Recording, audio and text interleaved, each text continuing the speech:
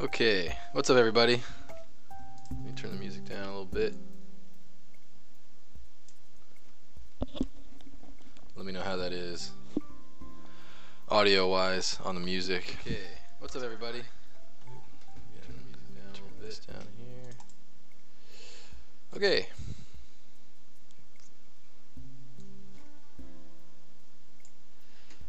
Alrighty. What's up Danny? What's up Ray? Paul, Chris Murphy, how you guys all doing? So yeah, this is something that I was working on a while ago, but I wanted to finish it up. I didn't ever get a chance to finish it, so I wanted to put the final touches on it, maybe get out of Dynamesh and into subdivisions and start putting some high frequency detail and some noise on there, as well as do the final poly paint, see if I can get a nice render of it. It's pretty close to done. Fen Reaper, what's up? Danny, ZBrush, how you doing? Draw Forever, welcome. Jericho Tape, hello. Camille, what's up? And yeah, it's kind of like it's from the there's this old thing back from the good old 80s. They were called Madballs, and here's the dude I'm working on here. But yeah, like they're kind of like Cabbage Patch Kids in terms of like their design, but it's they had a bunch of different, they're like toys as well as kind of cartoon characters. I think they did a movie. They did do a movie as well, which is actually pretty cool. But I always love like their designs. Like there's all these like bizarre, kind of gross, out there concepts. I think there's one like just like a fist grabbing a head. But yeah, so I wanted to do like a few of these. I thought there were so many cool designs in the catalog here. So I was doing the one that I was most familiar with, which is this guy, Hornhead. It's not my design, of course. This is something made popular when I was a kid. But you don't see these a lot. You don't see these around all that often. So I wanted to, sort of get back into it.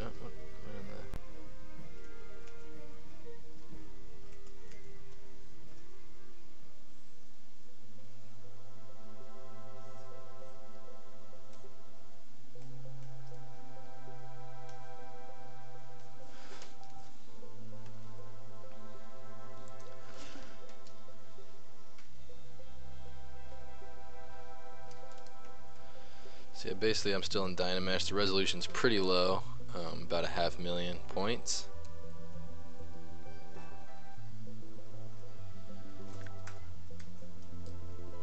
But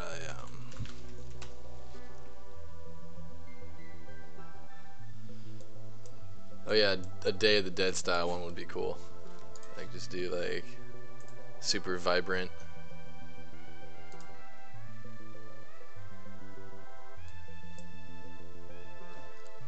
Yeah, there's a lot of really great imagery here as well. And yeah, if you look at like my past streams, I've been doing a little bit more. I tend to do more realistic, kind of exaggerated realistic stuff. I've been trying to work on getting more stylized stuff. I want to get better at doing more kind of cartoony, different types of exaggerated and sort of deliberately unrealistic sculpts.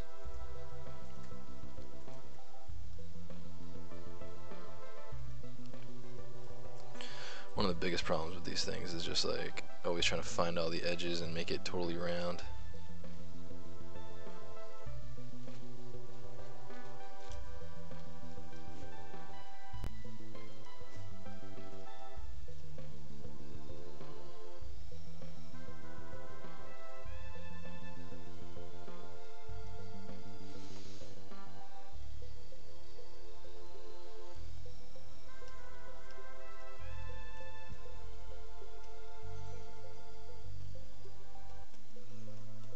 This is a little clay tube special brush. Is just a little. It's like clay tubes, but it's got a softer fall off, and it's also it's got a softer fall off, and it's a lot lighter. So like the the tracks on the alpha aren't as pronounced, and it's also pretty light. So like I basically, you'll see me like I can be a little bit more aggressive with it, just because I know it's like a slow build up, and it helps me kind of just get a little bit more fine-tuned with it. If I really want to dig in, I can make it heavy, but it's good for just like my default brushstroke and keeping it pretty tame.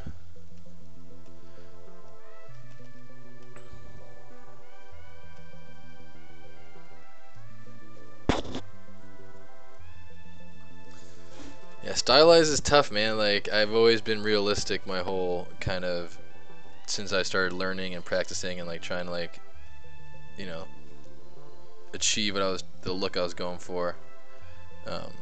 It was always unrealistic stuff, and got to the point where I'm pretty decent at it, you know, but you know, being able to not break those rules is the next challenge, and I want to get a lot better at it. And you have people the other way, like they can do stylized really well, but their realistic stuff tends to suffer. It's strange because I've always been taught, at least in traditional 2D art, it's like you can't do exaggeration until you understand the rules and the basics. How true that is or not, I don't know, but it's something I've always been told.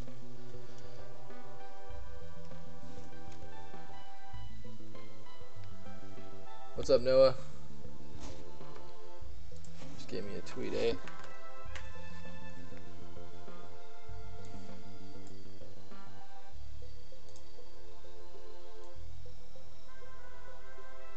Oh yeah, Noah, I responded, Noah. You should have got my response already.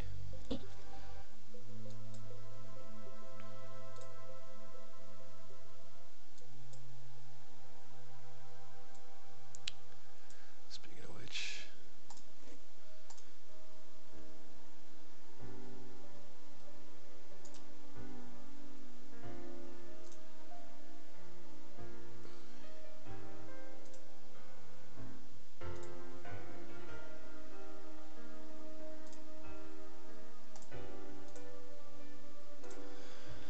tweet out my little. So yeah, some of you who are around in the 80s and 90s will remember these little guys. I thought they were the coolest thing, and apparently they're doing like having a little bit of comeback. Like everything else from our childhood, someone's revitalizing it. So this is the regular clay tubes. As you can see, it's a lot more pronounced, and if I do a long stroke, you can kind of see those track marks are kind of in there. Which is good when you're just like blocking in shapes. I like it. I like how heavy-handed it can be. You know precisely what kind of shape you're after.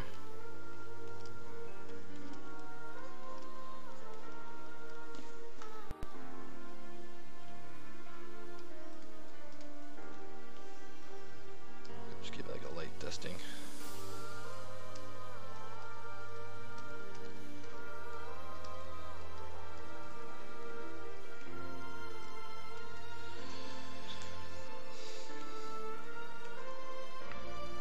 Sure these are just yeah, my UI is pretty nuts actually. If I move this out of the way, you can kind of see how I got the full thing going. Actually, no, maybe it's best if I just put my head up there. I don't use that real estate all that often.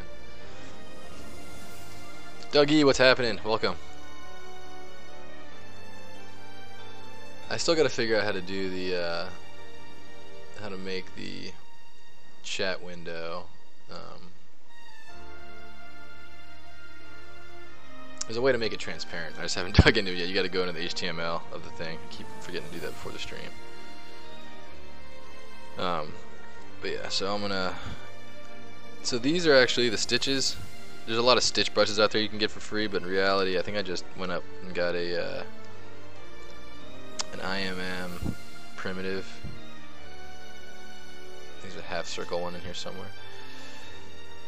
IMM basic. There you go. There's a little ring. No, it's not facing the right way.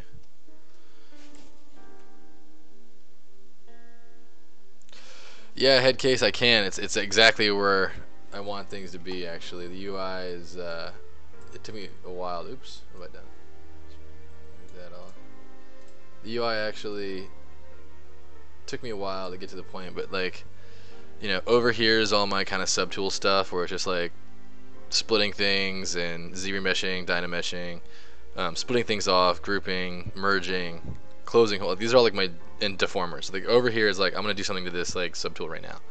Down here is all brushes and like, you know, different sort of fixed cameras and stuff like that. Custom one's a good one. And then on the left here it's just stroke, brush settings, lazy mouse, etc., curve stuff, framing the mesh, and then finally materials. And then at the top, you know, it's just sort of like status things you would find on the spacebar. You know, and then a few rendering bits over here. The top's kind of miscellaneous tools, to be honest. But yeah, I mean, like, you know, for me, I'm just not a fan of having to dig into anything here. And the big thing for me is that these sub menus up here are probably the biggest thing is that I have. Is just like anything that I use semi-regularly, I threw it on a hotkey. So here's my crease and polygroup settings is on C. On D is all my deformation. On S is all my subtool stuff. On G is all my geometry stuff. I think that's it. A is alphas. I think that's it. But yeah, I mean, as you can see, it's just like that kind of thing. It's I just don't like digging into these menus, and so over the course of ZBrush R7, R8, I just basically started getting really serious about that specifically. Just getting the UI where I can be quick as possible, and then it's like I need to do a quick inflation deformer, and then it's like got really good at least just like moving quickly through my stub menus and stuff. So it works out. How do you delete a custom menu or custom sub menu? Ugh, I forget. I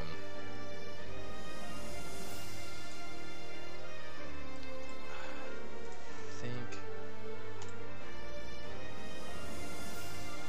enable customize.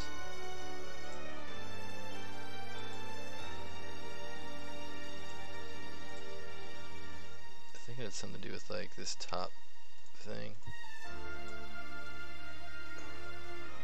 I think the way to do it is manual, meaning I think if you want to delete one of these, you'd have to pull all of these out one at a time, and then once it's at 0, I think that's oh wait, here we go. Clear that. That's what it is. To delete a custom menu, you have to Control Alt click the title of the menu, and then clear it, and boom, TGO is now gone. Forgot about that. Alright, so there's that. Alright, let's get back to where I was here. Turn that texture off, back to Madcap Gray.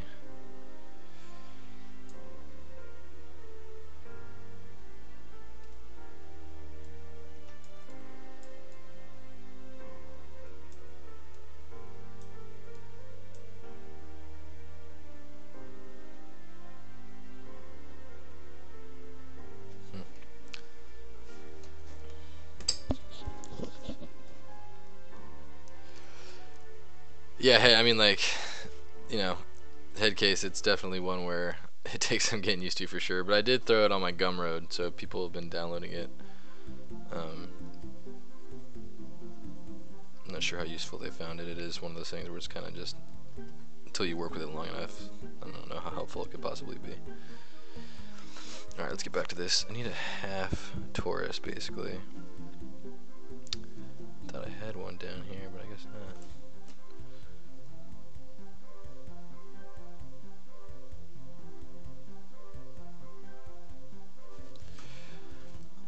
Sworn I had a brush that had a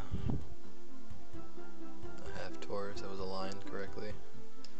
This one has one, but it's not the right way on the surface.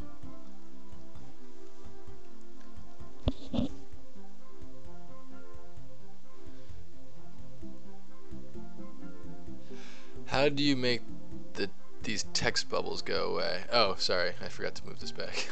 Sorry. That's just the stream source. That's from that's just from my broadcast. Sophiane, this is a Madball from the good old 80s. It's a old, it's like, it was like a Garbage Pail Kids kind of inspired almost. I don't want to say inspired, I wasn't on the original design team, but like it reminded me of Cabbage Patch, or Garbage Pail Kids rather. It's just a bunch of like kind of gross out there little rubber balls that lived in some space universe. So anyway, let's get these stitches on the other side of his face. That's a ring.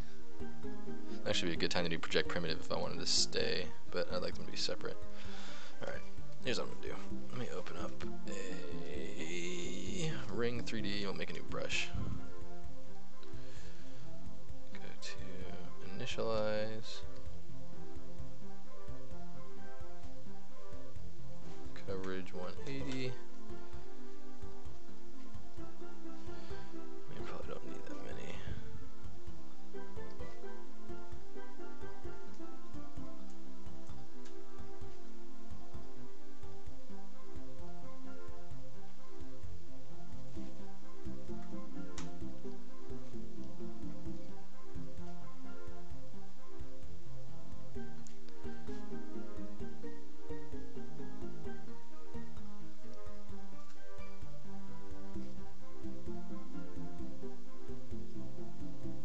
Is good. So 14 by 36, that's not too bad. We do 16. Do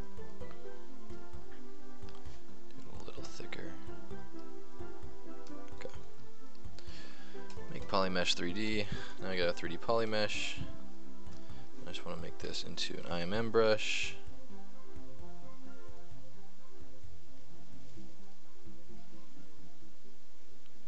Oh, I knew I had one of these. This is the Orb brush. Orb is the guy who's responsible for a lot of the really cool stylized environment art looks. Yeah, thought I had one of these lying around.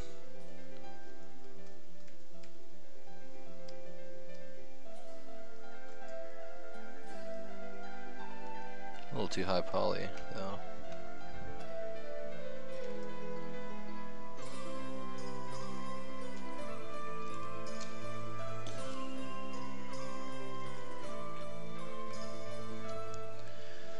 The ones I used over here. Looks like it. Oh, no wonder there's so many active points. Jeez. Well, I'm gonna make my own brush because I don't really think there's any reason to have that much geometry.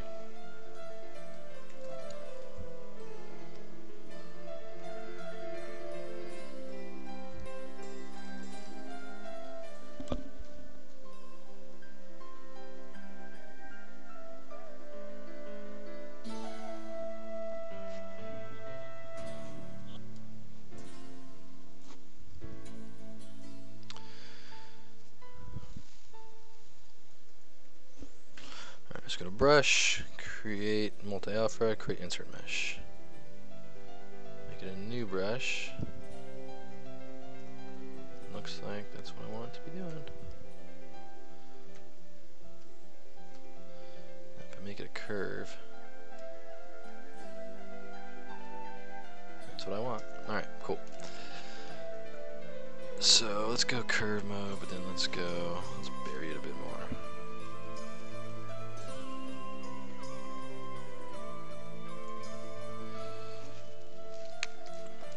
Curve step a little bit higher, maybe 1.5.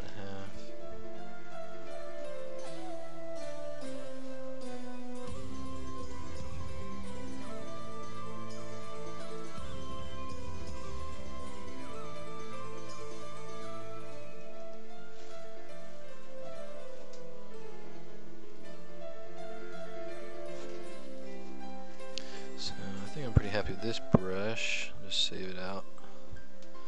Madballs, new folder, brushes, stitches, low poly.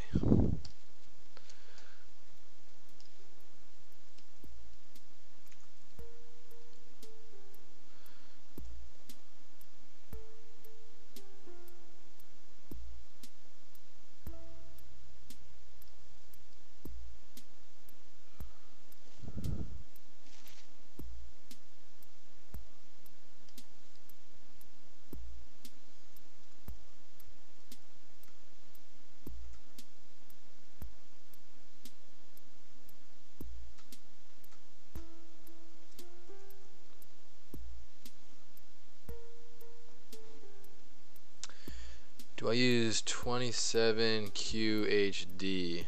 Is that the Cintiq? That the model number for this thing? Yeah, this is the 27QHD. That's why my UI is 1440.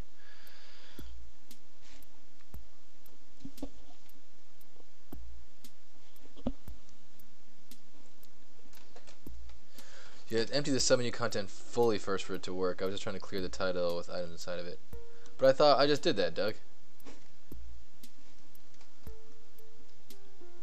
Config, enable, customize, right? So if I go TGO, bring it over here, Control, Alt, click that, delete it, enter. Yeah, TGO is now gone. So I mean, I don't think you need to clear the items out, because I believe that just worked. But maybe I'm mistaken, I don't know. But speaking of which, let me go back to default here. Okay, there we go. Alright, so let me grab this brush. Let me pop them out a little bit further. There we go. Further still. Those are pretty buried.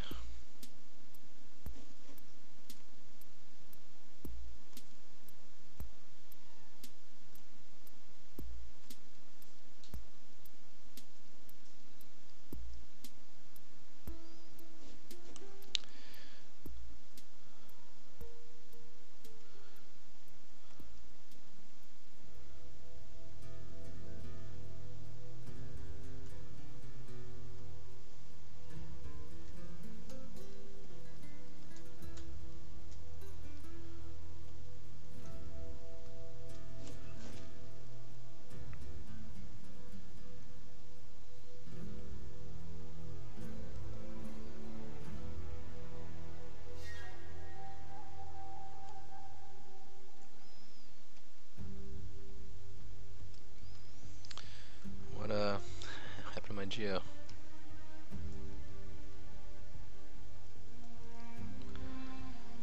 This is a kind of strange little turn of events.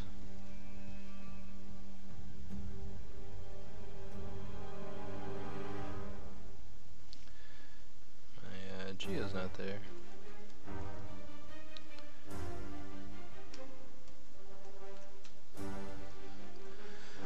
Alright, that's a neat little feature.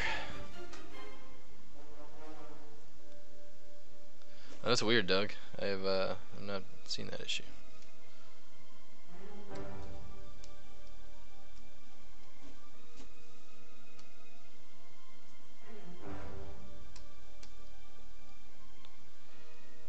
Oh, I've clearly done something to ruin this brush, because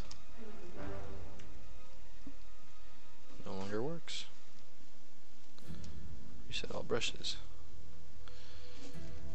Wood brush. Stitches. There we go. Very bizarre.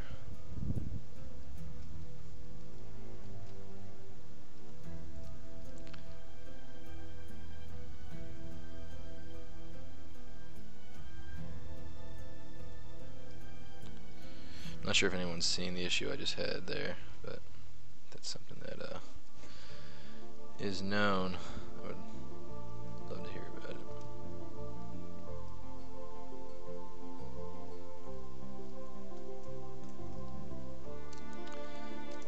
Besides practice, any advice for a beginner of ZBrush?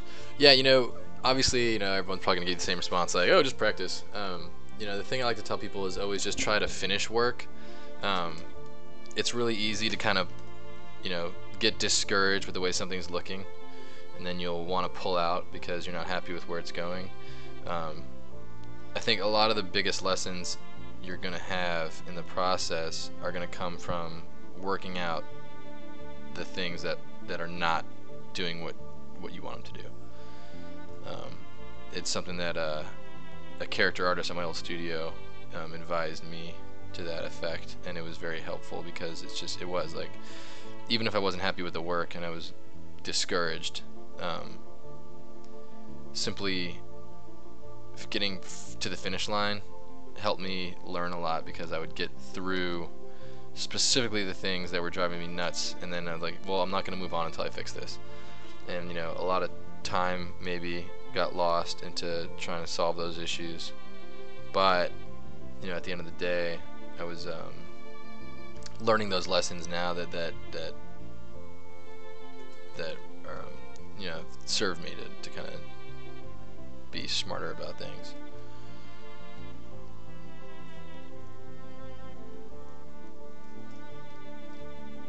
Get rid of that one. So I'll do a quick auto groups, because they're all in polygroup. Delete hidden. Now I'm going to mask by polygroups so I can just only affect the ones I'm touching. Grab a big move elastic brush and just manually dig these in or pull these out a little bit.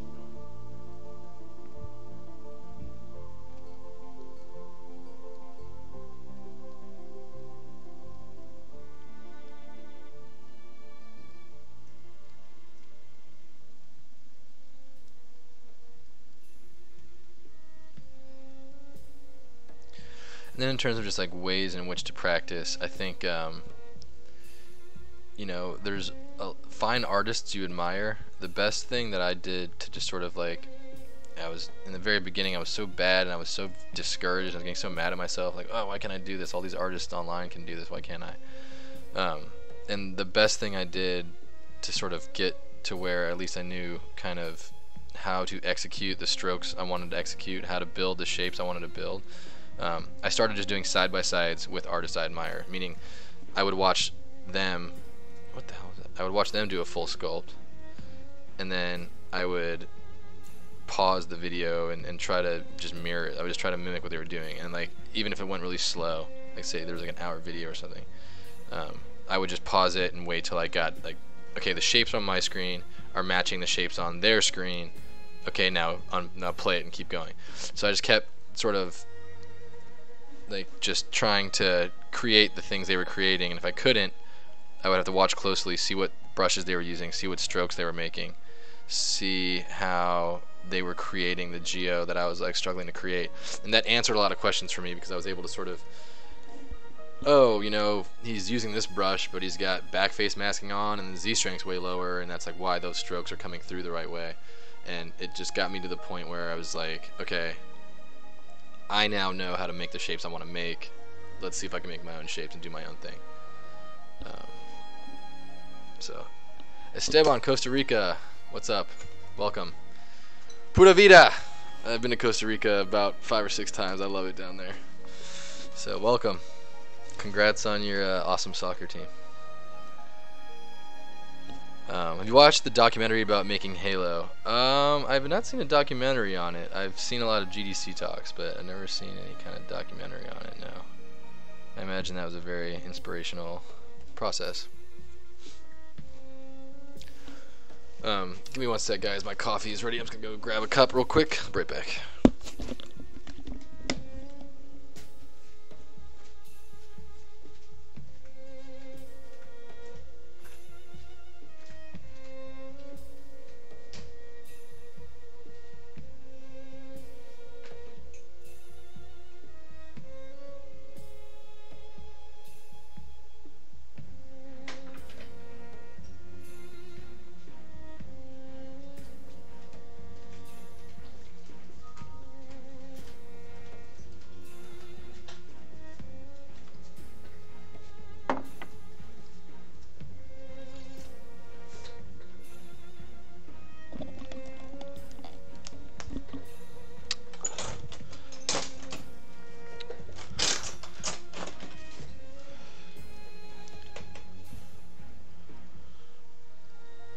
A little bit more embedded, but I'm also going to do the sculpt around them anyway.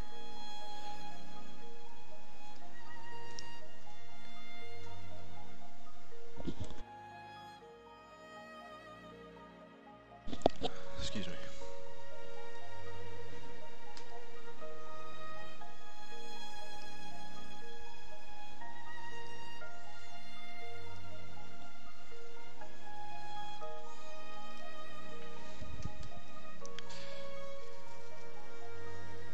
Standard brush is good for stuff like this because it doesn't, like the clay brushes have a sort of built-in sampling where they test the surface for, like clay brushes try to fill gaps more than standard. The standard brush just like pushes out against the normal. So it's good for shapes like this where you're trying to sort of, regardless of what's underneath the geo, just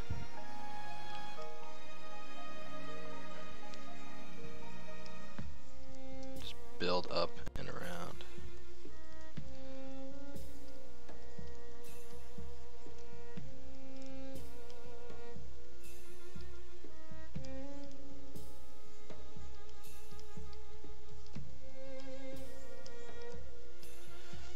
I'm assuming I'll have to knock some of this back as well.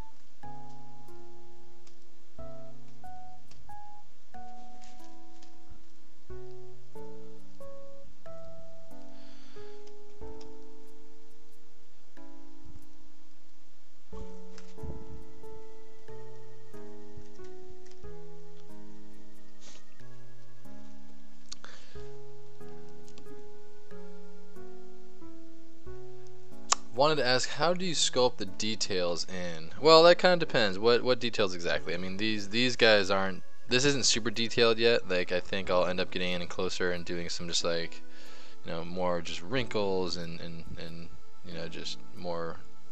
Try to make them a little bit more higher fidelity at some point. And then the details I've got here have all been kind of achieved via different means. I'm kind of dreading going in and doing all this hair because you can see it's kind of sloppy right now. But the way I did the hair was just to grab, and it kind of depends on the specific problem you're trying to solve. I don't do this all that often, but with something like hair where there's a lot of overlapping shapes, I have a brush that I like, and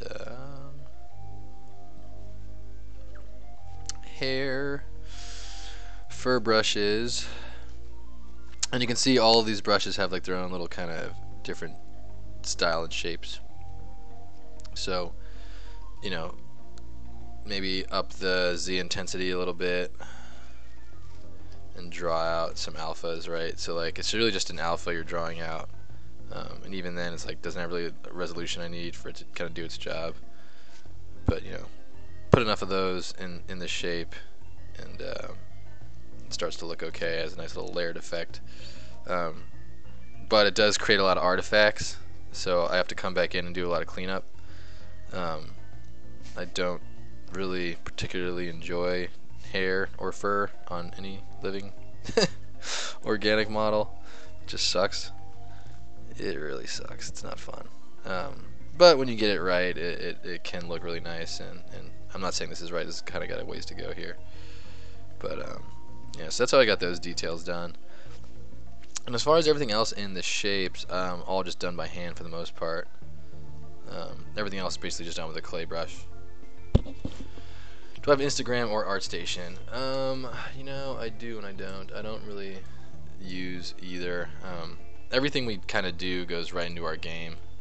I use Instagram mostly for just following other artists and getting inspiration from other artists I really enjoy. But my Instagram and my ArtStation are, I don't know if my ArtStation is even up, but it's programmer.art is my Instagram. That's a character I did in ZBrush. I just threw it up there because it was like the only thing I had is still up. Yeah, I don't really do much of the social media promotion stuff because it's not really, you know, career-wise, it's not really something that I've had much of a need for, because, you know, any art that I'm producing usually just goes right into our game, and it's you know, I'm not trying to market myself as a, you know, an artist, so since I'm not marketing myself in that way, I haven't really had much need to you know, run a social media presence of any kind. All that being said, you know, it is something I wish I would do, just to like take, you know, the work I produce on stream and at least kind of collect it someplace so I can kind of show the stuff I've done in the past. But you know, maybe one day. It's just something that I haven't had time to do, and I think it also requires me. I would want to finish my work a little bit. You know, if it's not specifically for the game, like this is obviously not for a video game. I tend to not finish it because the only thing that gets finished is stuff that I have to do for Disc Jam.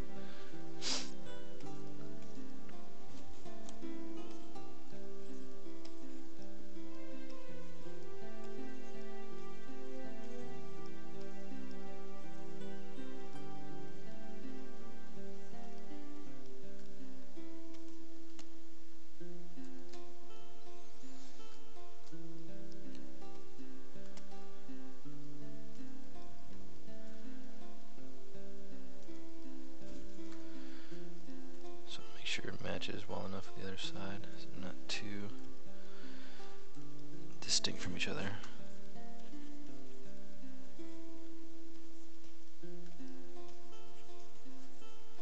So this is why clay is good. Clay is good because you see how it kind of just fills the holes, like the other than the standard brush, which only works off the normal of the surface. The clay brush tries to like find gaps and fill them. So it's important to recognize when you want one brush versus the other.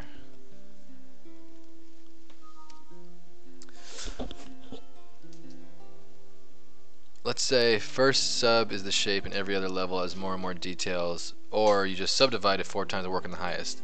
I definitely work low to high, Bomb Bim Kid. I definitely work low to high. What I've been doing, it depends on the sculpt in a lot, as always. You know, specifically because on this sculpt, I just found a nice resolution, meaning like my Dynamesh resolution of 256 gets me about 500,000 active points, and that's going to be good enough for me to find the shape and get the shape that I want for this particular sculpt.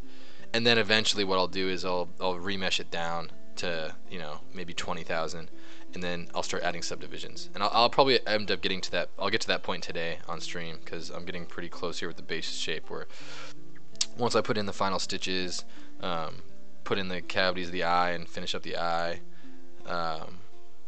maybe do a little bit more work on the beard. You know, this guy's pretty close to where the base shapes are correct, and then I can then go low to high and then go, you know, super low subdivision all the way up to super high subdivision, and add some like skin pores and get really granular with it.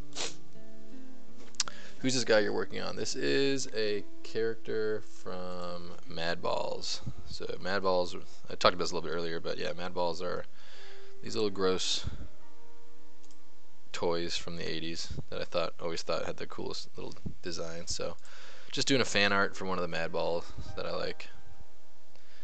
Speaking of which, now this is something that always bothered me about this shape. I'm wondering,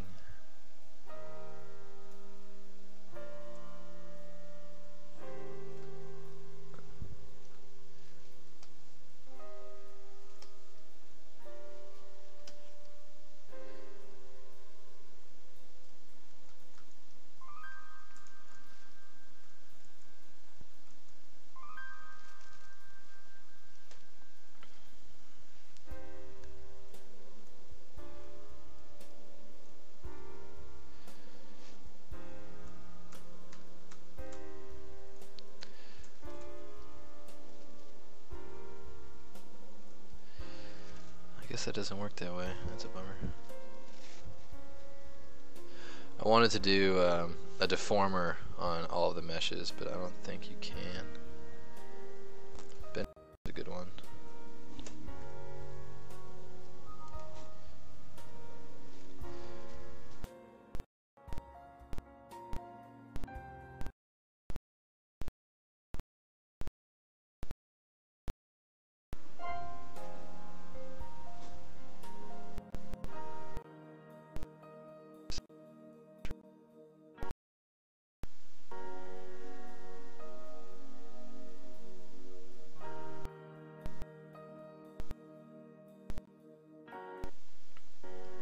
Computer's completely losing its mind. I don't know why that would be.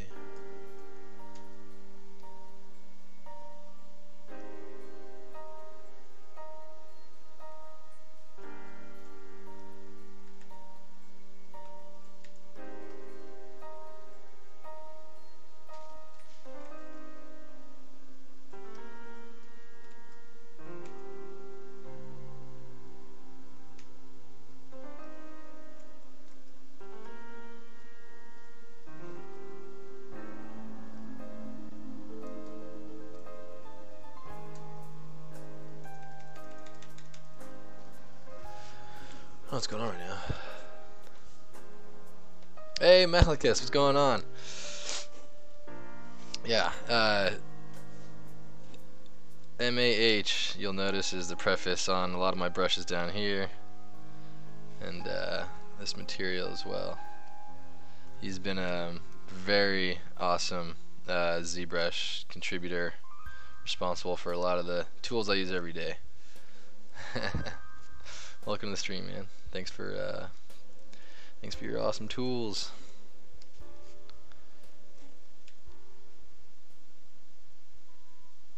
RGB fill object.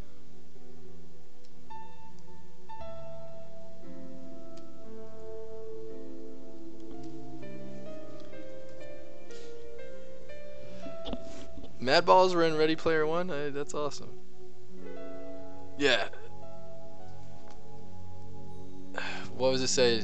Causes autofax drawing hair in Sculptress. I'm not sure. I've never used Sculptress. Oh wait, was this about last week using Sculptress Pro, Hannibal? I forget. Joanne Raguda, welcome. What's happening? Oh yeah, painting fur on a leopard's cub. There you go. It's such a ball ache. So the alpha method I use work. It gets you 90% of the way there, but you still got to go in. Like you'll notice, like there's symmetry here. I got to break up. I think eventually what I'm gonna end up doing is like breaking out the beard on a separate subtool, just so I can sit there and give it more resolution and not have to make this thing too high. We'll see.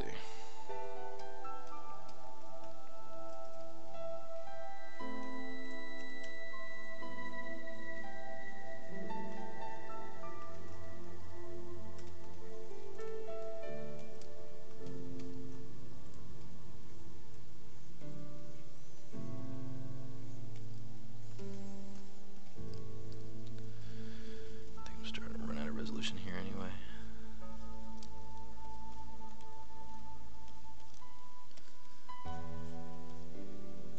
Some sprinkles coming out of there.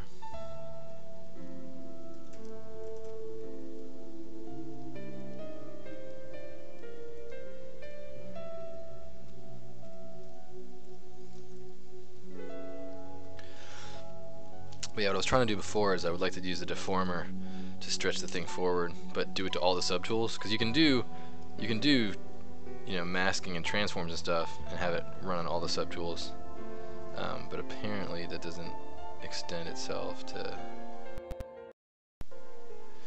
and apparently the curve deformer does not like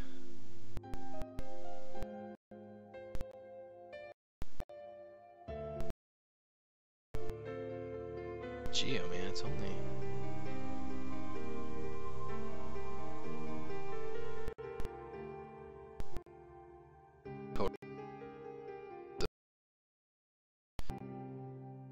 I got all these windows open, but it does not seem to want to not play nice with that deformer at that resolution, which is a bummer.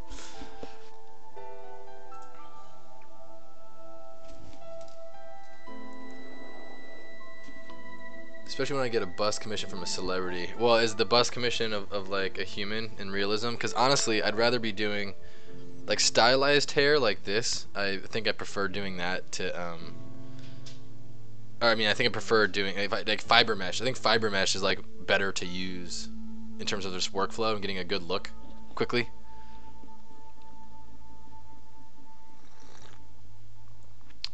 You know, so that's like, you know, fiber mesh is a lot. I can wield fiber mesh a lot quicker, I feel like, than I can sculpt all the strands of a stylized look.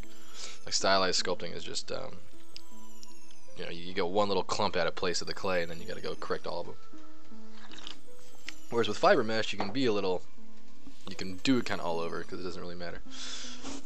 Hannibal, yeah, this does look like one of the Doom guys. I actually wanted to do a 3D. Like one thing I want to do is like take a bunch of 2D or old school like 8 and 16-bit characters and do like a big 3D version of them. Maybe, you know, I'm excited to do like a bunch of fan arts because they're a lot of fun.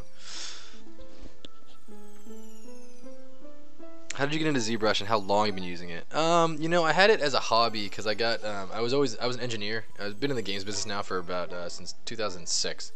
So 12 years now I've been making video games, but as an engineer, and then when ZBrush like 3.5 came out, I started getting into just at least trying it out. And my initial sculpts were all ugly and had a long way to go, obviously, but just, you know, I stuck with it and I kept trying to get better. And I'm not even sure when ZBrush 3.5 came out, but that was kind of the beginning for me, is like in terms of just, okay, I'm actually producing something that. Eventually I got to the point where I was producing something that I was like, okay, this is decent enough. It took a while to get there, but now I'm at the point where you know, I'm still at the point where I hate everything I do, but you know, at least I'm not completely, you know, I wouldn't want it to be seen by anybody else, you know, which is how it was for a very long time. Now I'm at least at the point where it's like, okay, like I can start showing some of this stuff. Releasing our first game where I had to handle all the art, which game came out. Why does this keep subdividing? Stop it.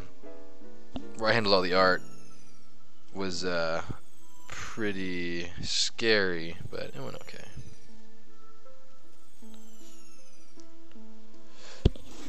Yeah, my computer is definitely acting up. Apologies for that. I think it's just I have a pretty solid machine here. I just, you know, I guess you get to few million points and I'm streaming. I think a big thing about it too is ZBrush is using 1440 now because I got the new monitor. This monitor is my last monitor was 1080p. This one's 1440, and as a result, like, I noticed that specifically, that those extra pixels actually was the first time I noticed ZBrush kind of start chugging on me. So I think that might have something to do with it as well.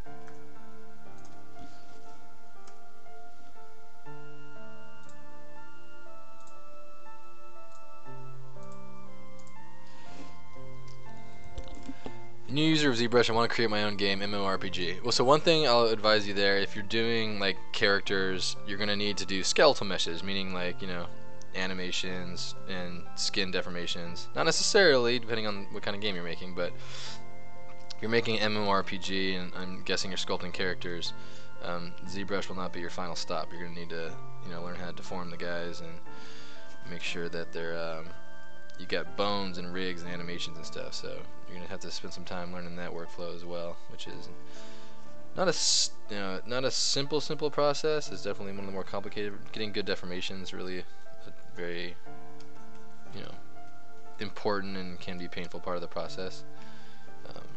But you know, there's plenty of resources out there, and there's also a lot of free tools nowadays that kind of can get you along the way there. If you're operating on a budget, I could recommend the application Akitsu, A-K-E-Y.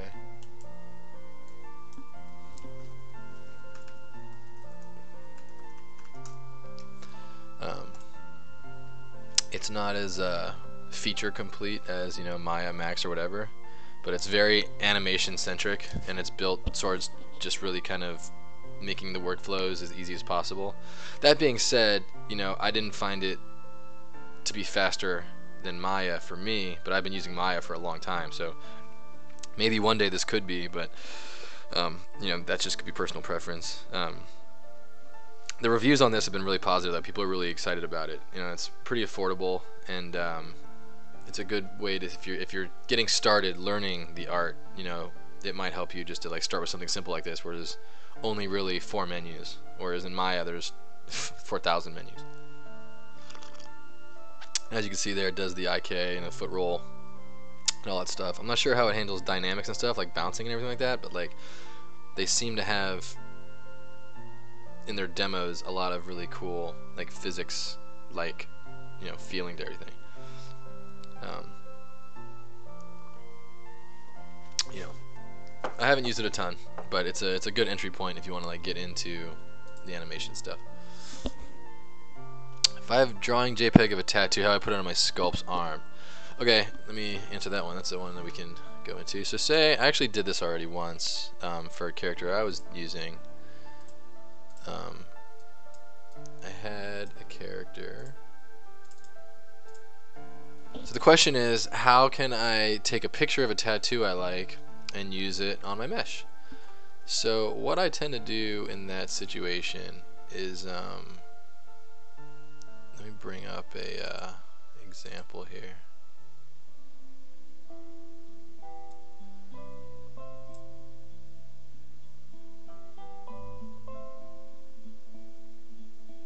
So I had this image, and we had this like sort of like demonic character, and so fallen, like the theme of the tattoo was like a fallen angel, right? And so it's got some nice detail in there. I didn't want to have to repaint this whole thing from scratch, obviously. So I converted it to grayscale and did some adjustments in Photoshop on it, just so there would be some height variation on what I was doing. And you know, eventually I turned this into an alpha, and then I just made this into an alpha, exported the PSD to ZBrush, and then from within ZBrush I could just drag it out on the shape of the surface like anything else. You know, you grab like boop-a-doop-a-doo. Let's import an alpha. Cloud characters, Stanton, alphas. You know, say it's this. You do a drag rectangle with an alpha, and you can just drag it out. And you know, if you go into the alpha menu, you can tweak, you know, what's the mid-range, and it should actually probably be inverted. Yeah, there you go. But yeah, so then you just drag it out, and then so if that doesn't work because it's a tattoo and it wraps around the arm, you could also handle it by just, if you can't like wrap it around nice because it's like too big or whatever and it wraps around weird, you could also just use it as a mask alpha, and then, you know, drag out the shape as a drag rectangle like that. And you want to set the focal shift. Where's my focal shift? It's over here. So that way you get the full thing, get the full alpha resolution. Then with the mask, you can then come in there and clean it up a little bit, and you can do a tattoo that way. And then worst case scenario, if none of that works because the geometry is too weird, the alpha shape's just not coming out, you would then consider going into the actual UVs, as in like do a UV layout, take the UV layout into some texture package, and then from there you could just put the stamp the tattoo right on the UV. So that's another attempt there. So would it be possible to light it? Hannibal, sorry, I'm trying to catch up here, but I'm not sure what that is. Do you mean light this? Do you mean lighten something, or do you mean like get a render, like a lit render? We can get a render real quick. Yeah.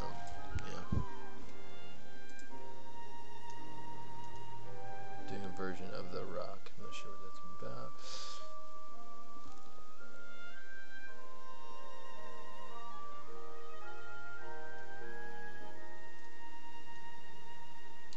Maya just crashed. Well, yeah, all these apps tend to crash a lot. I try to save as much as possible. CPU spiking when you rotate in 2018. Oh, is that right? I've had some performance issues in 2018, if I'm being honest. Pro 4210. I've had some issues there. So, is Maya free? No, Maya is not free. The cheapest one is the Maya LT. What processor do you have on the workstation? How much RAM memory do you have? I have 32 gigabytes RAM, and I have an Intel Core i7 with like 3.5 gigahertz. It was an older of the i7s. I'm not sure how much farther they've come, but I'm kind of a noob. Do I need to make the JPEG an alpha? It's a black tattoo. If it's black, you know, well, alpha basically just means you still light the tattoo. Oh no, you basically just like, you just want there to be, if you want the straight, if you all you want is the outline, it would take you no time to drop it in there and paint over it and make it just black and white. But if you want the detail from the tattoo to like pop out, the way I did for mine, you want to be arranged from like white, black, and the grays in between. But if you want it to be just a shape, then you want just straight black and white. Oh yeah, and Maya does have, if you have a student email, anybody, you can get a lot of this software for free. Always be sure to, if you have a .edu that's functioning, you can get .edu email address, that is, you can get a lot of these things for free. Yeah. Okay, let's see. Let's go back. Oops, I'm gonna do that. Let me blast this out a little bit further.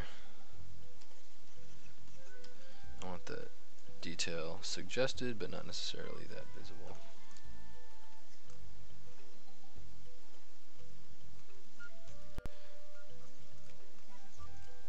There we go. I want these wrinkles to be present, but not be distracting. And you can tell I'm starting to get, you see a lot of faceting here. You're starting to get to the point where I'm like, you know, I'm going to need to start subdividing further and splitting this out. It's always an issue for me to like walk away from the Dynamesh and start getting into my proper subdivision levels. I tend to stay in Dynamesh too long, and I start sculpting on detail, I'm going to end up blowing out anyway. I just once I get out of it, I'm always reluctant to, because I love how flexible Dynamesh is, and it allows me to make wholesale changes and big changes without worrying about, oh, I already retoped it and got a new geo for it. Why'd I do that?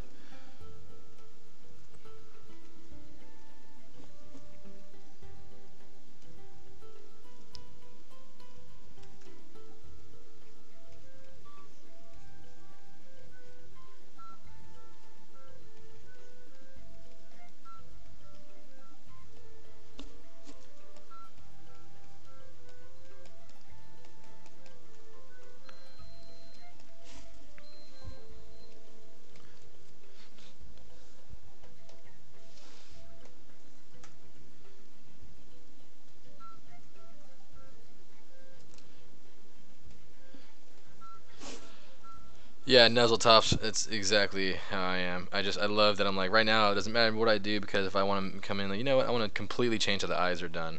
If I'm in Dynamesh, I just like re-Dynamesh and away I go. But as soon as I commit to the resolution, it's like, okay, now I gotta be very kind of considerate about what wholesale changes I want to be making. Speaking of brushes, let me go grab that one brush again.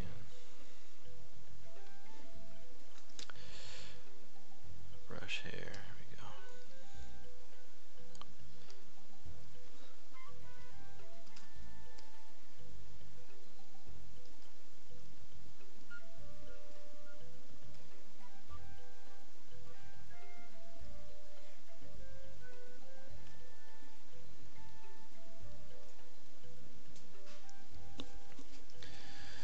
Even that's like a little bit too far off.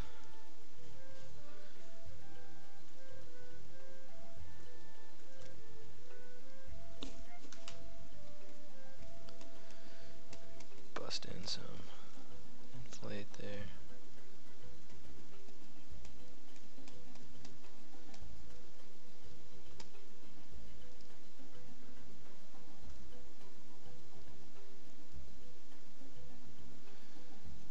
Seems like it's decently round. Maybe you can come out a little bit. Just trying to look at this thing, look at it small and see if there's any areas that like appear to like break the round shape, like right there, kind of.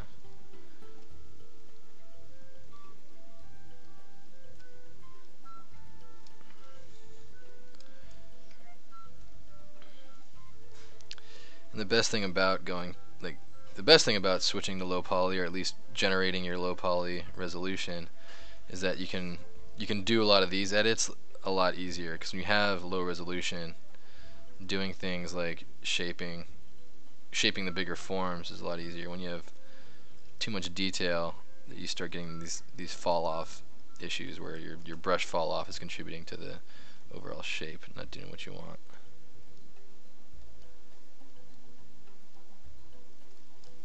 That's pretty round. Round enough, I'd say. Nothing really stands out as like, oh, it's completely busted.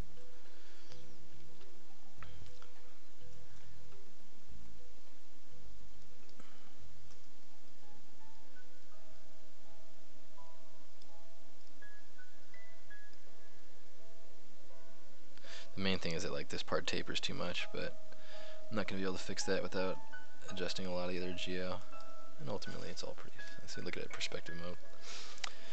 And with perspective it all looks pretty solid. Filled out that back part a little bit.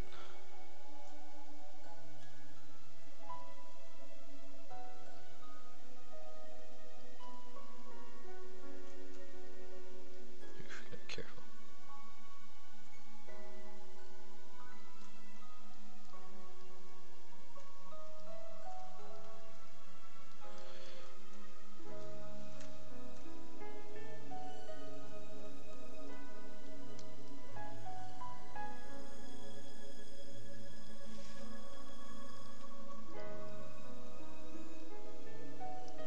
And there's some inherent risks too to using perspective mode when you're doing something like a sphere. Just because spheres themselves are kind of, you look at them in perspective, you can really quickly trick the eye.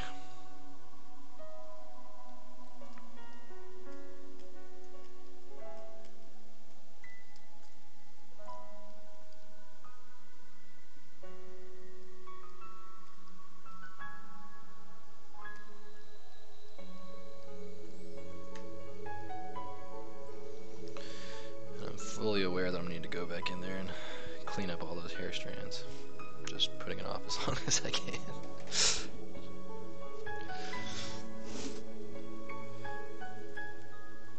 Yeah, exactly, Bomb Kid. Like I struggle with that too, cause like I'm a game artist and everything eventually has got to end up into the engine. So I'm always like, I tend to worry about topology at too early of a stage, where it's like, it's really not necessary that I worry about it just yet, but I can't help it, and so I do. And yeah, it just gets unnecessarily picky about what my strokes I'm making are too early of a stage. Let's get a little bit more action on that spike.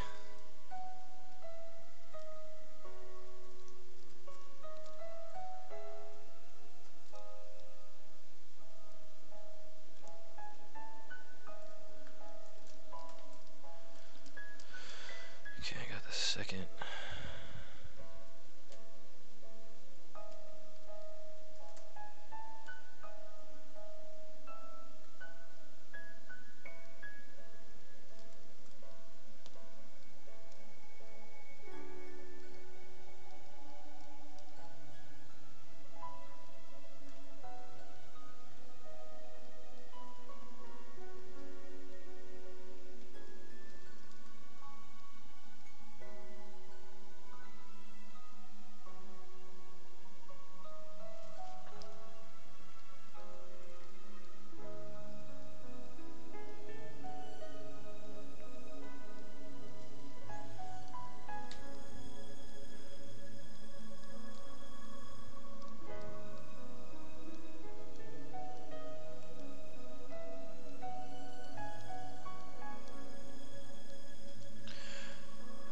still just chasing down anything I think that breaks the roundness. I think I got most of the flat spots. Doing spheres with the move tool is just like not the best way to go about it. It's best to try and like sculpt it out and find the shapes that way. Move brush just the move brush just inherently has issues. Again, it goes back to how it does the fall off. But using the move brush to make a sphere by just like pulling out geos is not the right way to do it. Just kind of how I've been handling this one.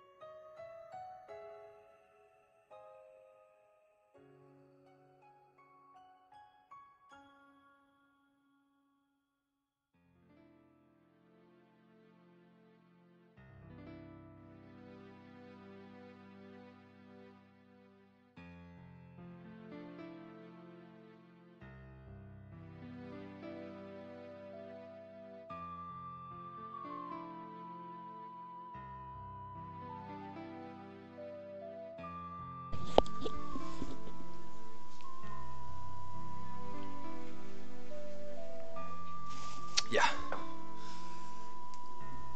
Do you ever find with the insert brushes, if you turn projection strength to 100 in brush modifier, it crashes ZBrush?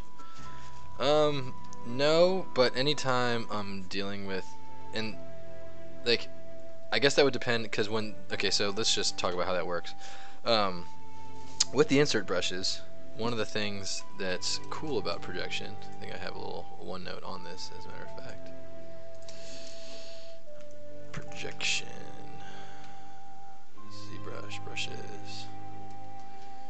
So projection strength is what governs this right here. Hold on one second.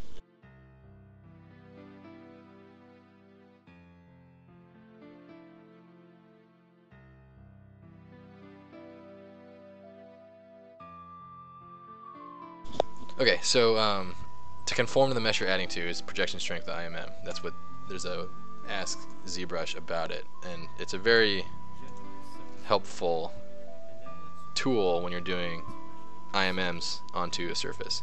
So the stronger it is, basically the more it conforms. So the question was about, do you ever notice that ZBrush crashes when you do full projection strength IMM? And personally I haven't. However, it doesn't mean that it isn't prone to doing that, because it's just sort of, you know, whenever ZBrush has to sample data, whether you're doing a close holes operation or a insert mesh has to sample the stuff below it, right? So so let's turn on projection strength to 100, and you'll see that it kind of wraps itself to the shape underneath.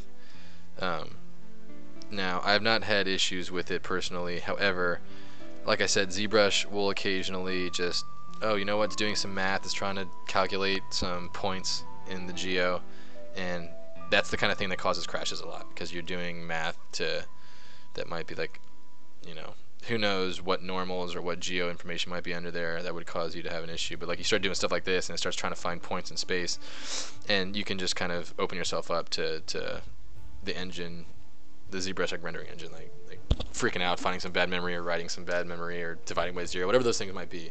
But you know, while I haven't done that to myself, I would not be surprised for that to happen. Like if I ever do anything where I'm adding geo, or before I do ZBrush, before I do Dynamesh, before I do things like close holes or weld points, I always just hit number 9 and do a save project, just because it's just common to see what that happens.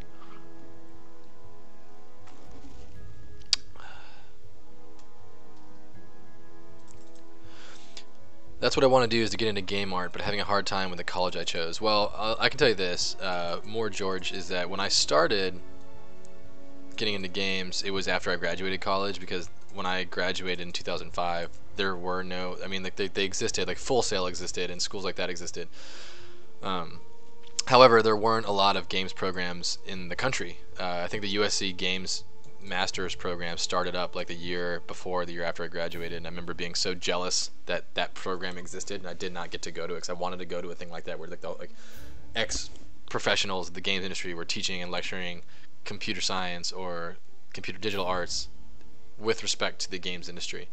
That's something that I always wanted to study, and you know, YouTube wasn't at the level where it's at now, where all these artists are just sharing their methods, and Twitch didn't exist, and so many things that now you have access to did not exist then. So just like Nuzzletop says, just stay learning and keep drilling it, man. If you put in the time, you will get to where you want to go. And you know, I'm still not where I want to be, and I've been doing this now for a pretty long time, and it's all about putting in hours, you know. And for me, I would like to, you know, relax more than I do, but if I have any free time, I'm usually like trying to get better at this stuff, because so rare do I have free time because of work. But when I do have free time, it's like, well, I'm not as good as I want to be, so I better practice today. That's kind of just the mentality you have to have, just to keep drilling into it, and eventually you'll be pretty happy with what you're doing. And every now and then I produce a mesh and I'm really excited about how it looks, and it's rare, but it happens, and it's a great feeling. And yeah, it's also important not to be too hard on yourself. Like, I'm a pretty harsh critic of myself, but you know, don't be self-defeating. You know, you can be hard on yourself and want to get better, and you're gonna need that for when you're working through a mesh that you hate, and you're upset with how much time you spent on it, and you're just like down on yourself. You know, being a harsh critic is important, because it's important to try and get better if you want to compete at the highest level. But at the same time, it's like you don't want to let those emotions you know, those negative emotions can hurt your productivity as well, and you start getting defeatist, and you don't really get to the point where you're doing the kind of work and artistic work that you can do, because it's really hard to be creative when you're in that mindset. When you're in this sort of like bubbly inspiration mindset, and you're starting a new mesh or starting a new level or starting a new character, it's really easy to be creative at those points, because you know, you have the image in your head, and you see the future, and you know what you want it to be. So it's really easy to be creative in those points. But when you're like 75% through the mesh and it's not looking the way you want it to, it's really easy to just be like, I'm all out of ideas, I don't know how to make this look good, this sucks, I suck. And you guys gotta try and fight that off as much as you can. Fred, what's happening? Welcome back. Good to see you, man.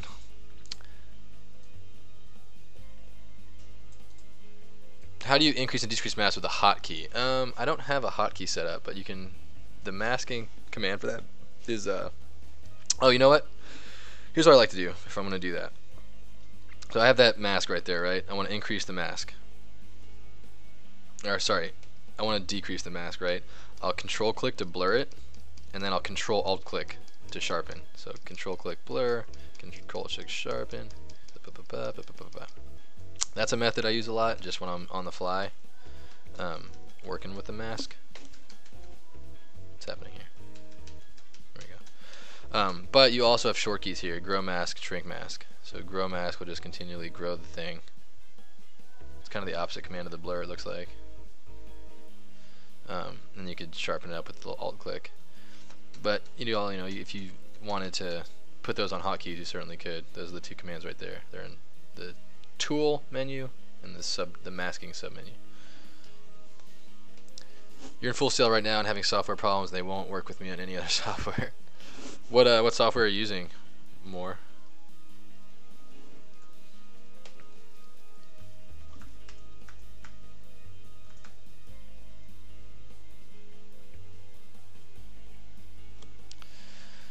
Okay.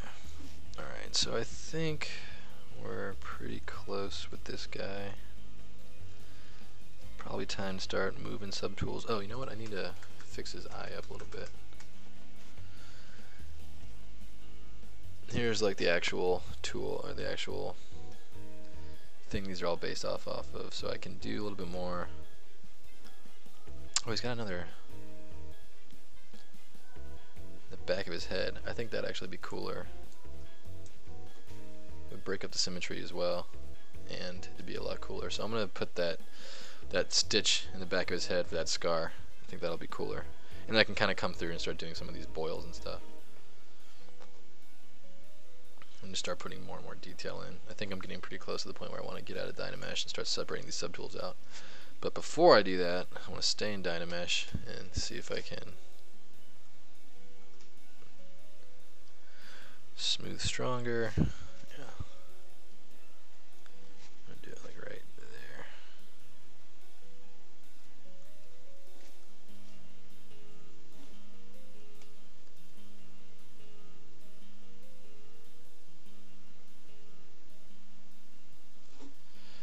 Yeah, and to be honest, I still use Windows 7, you know, and there's some software I can't use because of that. Like, there's some software they're only updating now for Windows 10, but I got Windows 10 on my laptop, and it's man, it's not ready in my opinion. I don't know. I mean, like, people are doing just fine with it, of course, but I've not been it has not been kind to me.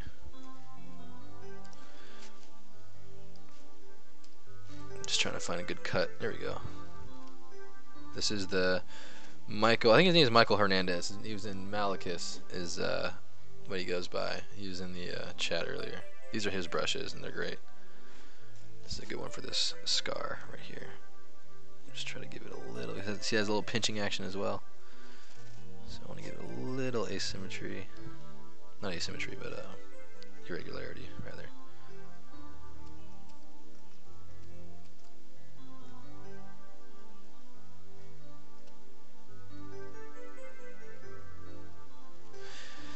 I've got that, and I've got the smooth stronger brush. The smooth stronger brush is good because it just lets you just cut right into some geo, and it'll just let me just sort of like break this down, and the hairs can continue out of it.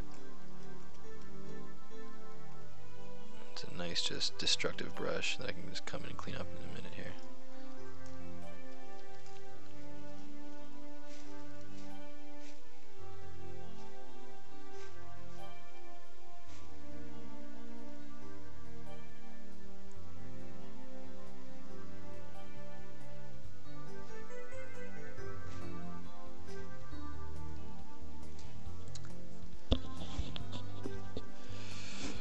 And yeah, if you do a full OS restart or reinstall, you might lose software you already have that exists, so you gotta be careful of that as well.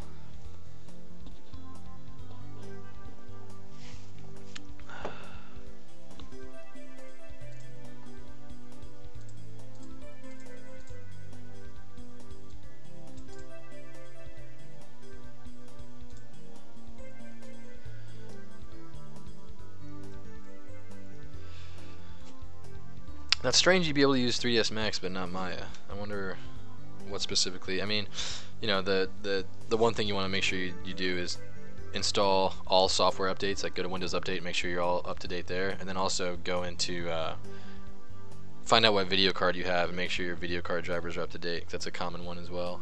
People don't realize how often those get updated, and then Maya has a new update, and then it relies on the latest version of NVIDIA and so on and so forth. So that's something to keep in mind as well.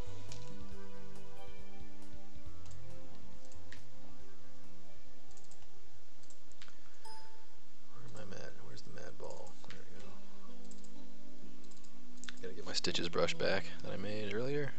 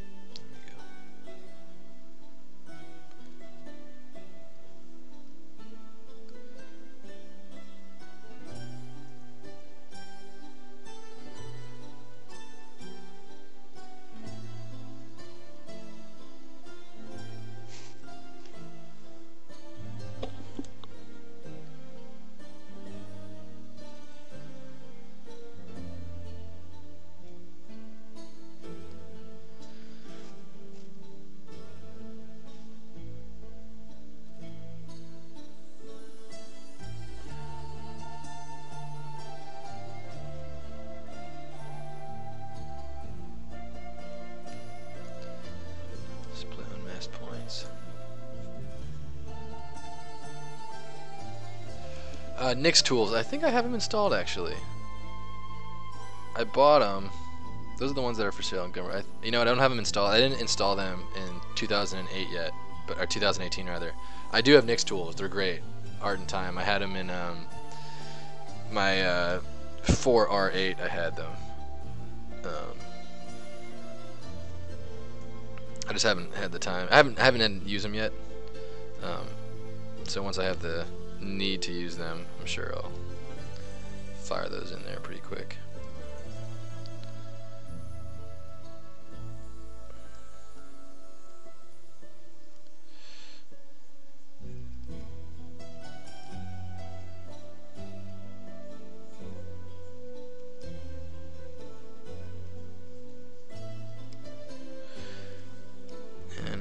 Once again, this is a standard brush, is good for just popping things out along the normal. A clay brush here would start doing weird things with the peaks and valleys of the surface, whereas you can be a lot more destructive with standard.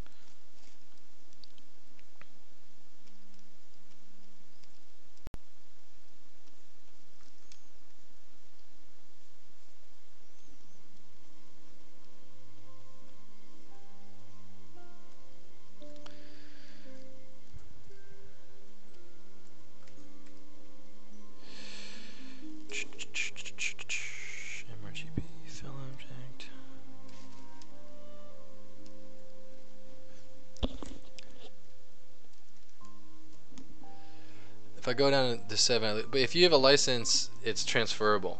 So like, if you got a ZBrush license, and I'm not sure about the other software you're using, but your ZBrush license is totally transferable. And worst case scenario, you can, Windows 10 is stupid. Completely agree. Yeah, it is. Windows 10 is stupid. I can't stand it. Yeah, Pred, this is the video game study music, which I've been rocking a lot lately. I love it. It's a nice long playlist of video game music.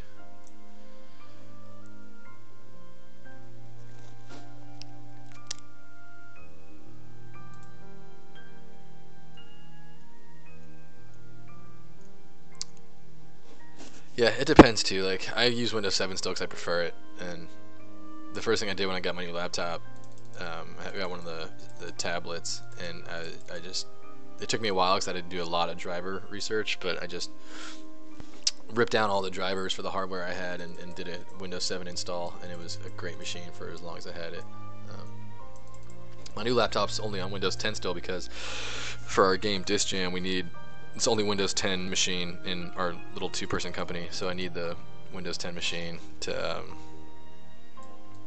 you know, for testing. So I'm like, oh, we have a Windows 10 only issue, so I'll have to fire up my laptop and test it out.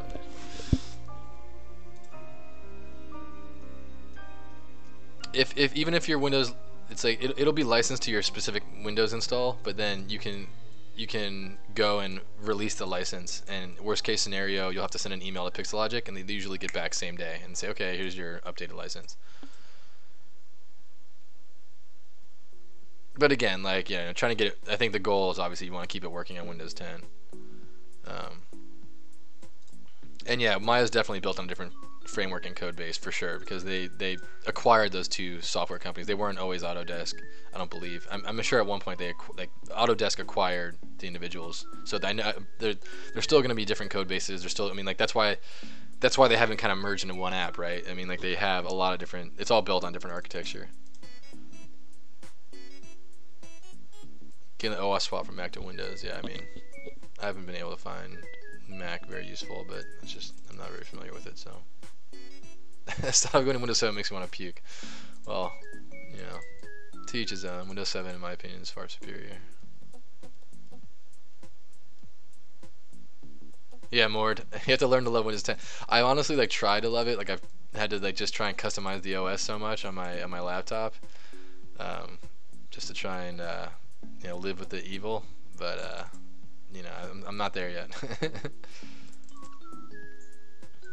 The main thing is that it's got the new DirectX 12 and there's apps that only run on it. For example, like the you know what's a big thing about Windows 10 is their tablet interface and just like the touch stuff. Like I've got a touch enabled monitor, but touch wasn't really the touch support, like the OS level touch support wasn't really there in Windows 10, and like wasn't really native. But now like with like what they're trying to do with Surface, and also like now like the API for software to interface with touch in Windows 10 is a lot more sophisticated. So like you can actually use touch in Photoshop, whereas right now I can't. Clip Studio Paint also, like the touch doesn't really work in Windows 7, but I'm being led to believe it works in Windows 10. You'll notice I say it. I won't commit that it does. I believe that when I see it as well.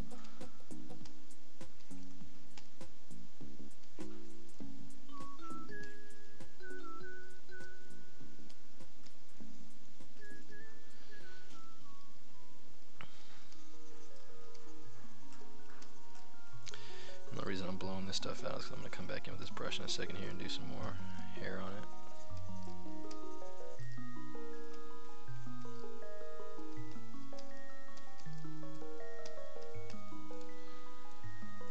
So make sure it's nice and round.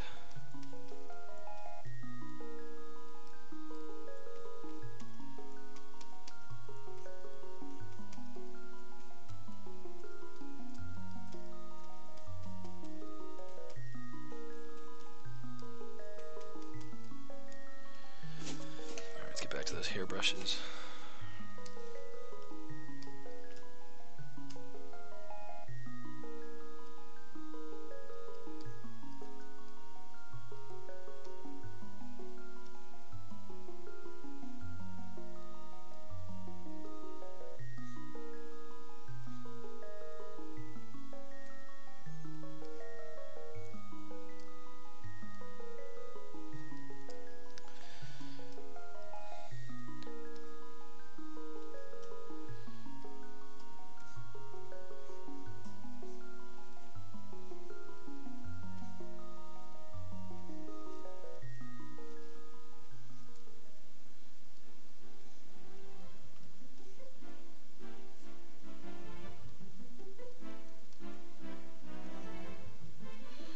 It's tricky because this part of the hair would be falling downward.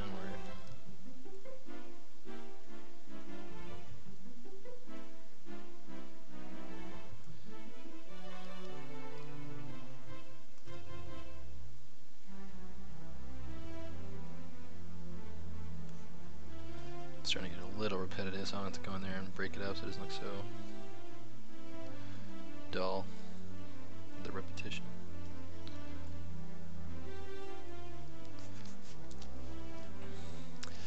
You hated Windows 7. How'd you hate Windows 7? When it came out, it was like everything they screwed up with Windows, I guess it was Vista.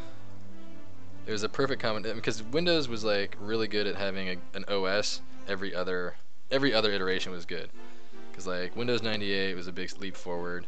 Then they had like the Windows ME, which was like hilarious. Then it was like Windows XP, which was great.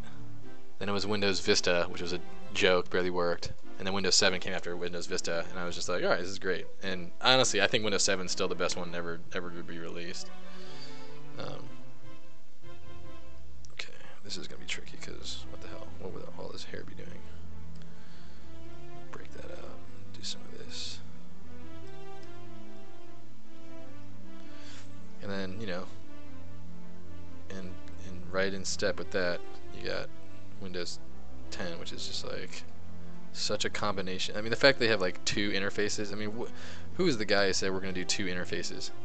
Like, oh, we have like the little kind of tablet-esque Apple style app interface, and then we have like the traditional Windows 7 interface. Pick one. They do everything the same, just a little bit different. The main thing I hate about Windows 10 is how much it like is always shoving, are you sure you want to do this? It's like it's always trying to do hand-holdy stuff, and it's like, isn't Windows meant to be a little bit less hand-holdy for those of us who like are annoyed by all that stuff on Apple? It's like, are you sure you want to open this Word doc? It's like, come on, guy.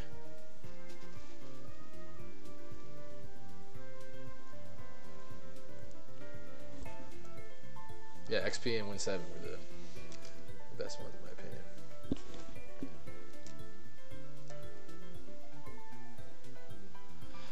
Yeah, palm rejection's kind of janky across the board. You know, which I don't even know that you can solve that problem. I think that's just kind of necessary evil.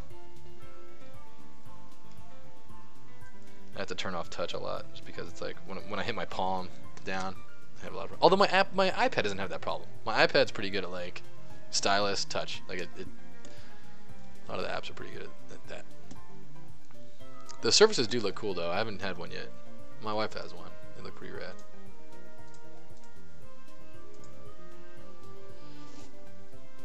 No, disable UAC is not enough. I already do that for sure. Osmose, I hope I get your name right. But yeah, no, I disabled UAC. I've gone through all those things, but there's still some things that like just like prompt the what's it called?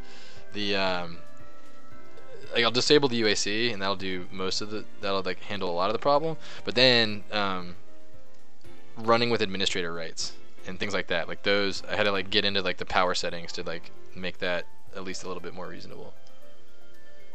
Which drove me nuts. Oh, dude, I did. Oh, I'm so annoyed. I believe I screwed this up because I lost my poly paint. Because I did a Dynamesh without my poly paint turned on, so I lost all my poly paint, which is fitting.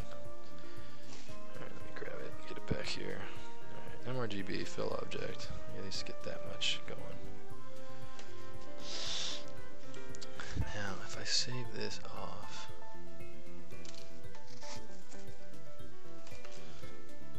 if I clone that and load the other one, I should be able to get those things back. There we go. Let me grab that material, that color.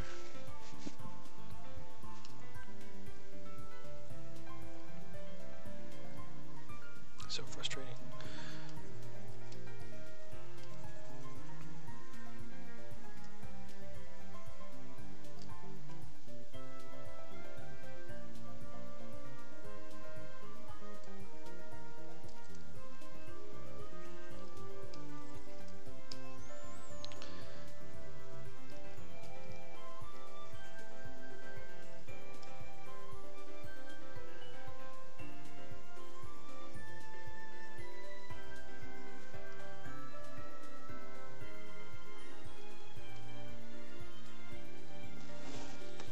Yeah, but I have 10 Pro, and it's still way too hand-holdy when you compare it to Windows 7.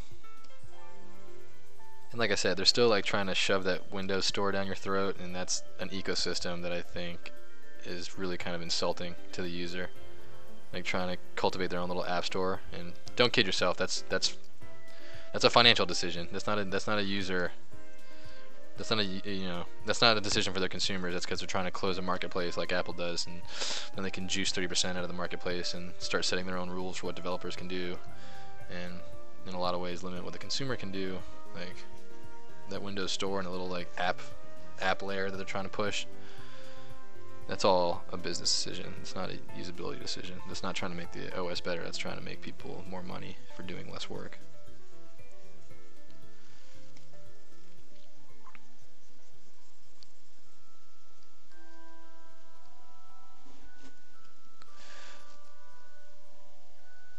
And Cortana, I mean, do I even need to say anything other than the name Cortana? Can I just leave it at that, or do we need to even talk about it? Because, I mean, let's get real.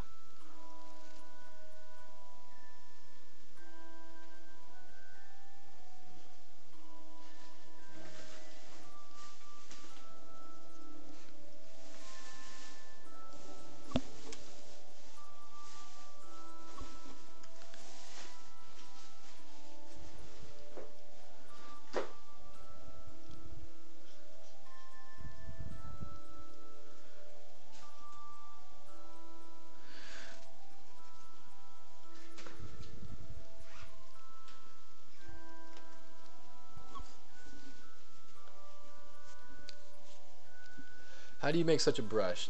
Jan, or Jan, I'm not sure if it's Jan or Jan. Which brush are you talking about? I got a few here. You mean the hairbrush that I was just using?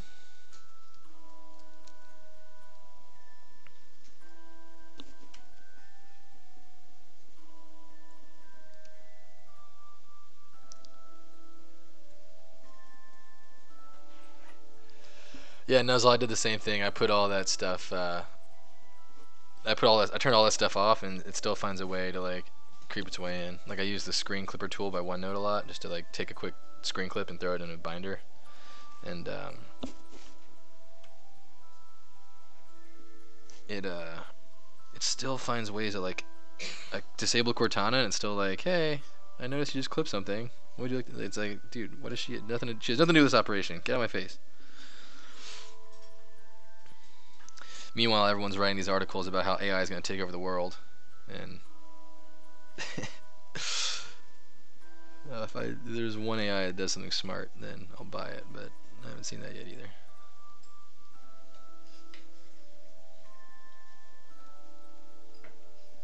Siri, directions to Italian restaurant. Siri, here's movie times in your area.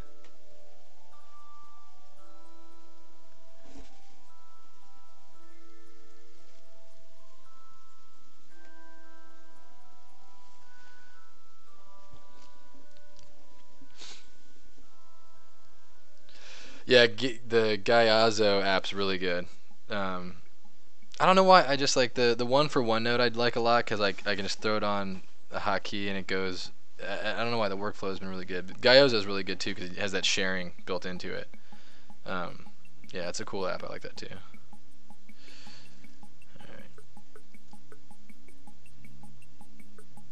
Alright, there we go.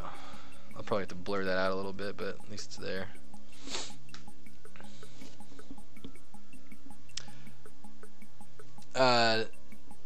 No problem. No limits. I guess it's probably the Facebook, probably the same guy from Facebook, right?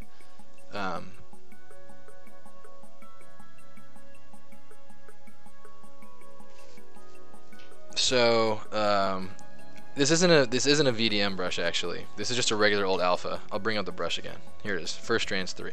So this is just a brush alpha, and I think you can actually. I think it's only like. I think these only cost $1. I forget where I got these from, but there's a little set of stylized hair brushes. Maybe in here has more information about them. No. Let's see if we can find them because I want to give this artist credit. Stylized hair brushes, ZBrush. Ooh, 61 free IMM brushes. I like that. Let's come back to those. Oh. This is the image for them. Free fur brushes. There you go. These are free. I thought I paid for them, but Jared Everson made these, and here's the download.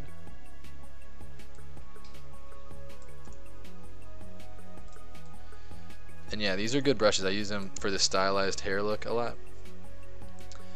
Where the hell are they? Oh, now they're $250. I guess they were free at some point. But I bought them, and they're well worth it because they're good. The alphas are created in a nice. You see, it has that fall off at the top, so it kind of, if you layer them, they come out of the bottom well. Yeah, so that's the brush I used, and if you wanted to make your own, if you didn't want to buy one, you know, all you want to do is sort of make alphas that are similar to these. Are all just alphas, and it's just let me see if I can open this folder.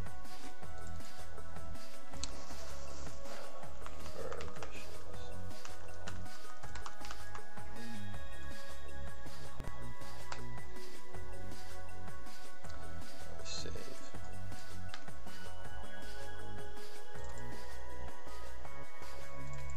Yeah, so all they really are these types of images, right? So you could author this yourself and go into Photoshop or whatever your image editor of choice is and build some alphas that look like this, where nice and soft but have good defined spines. Like you want like a good spine on a stylized hair strand like that. And you know, that's all he's done here is just make some stylized brushes and then threw them into ZBrush as alphas, and then put that on a drag rectangle brush, intensity of 55, and there's your hairbrush, right? Like, ooh, I haven't done it with color. Maybe if I do it with a little bit of color, it'll break this up a little bit better. Get a little bit more Z intensity here.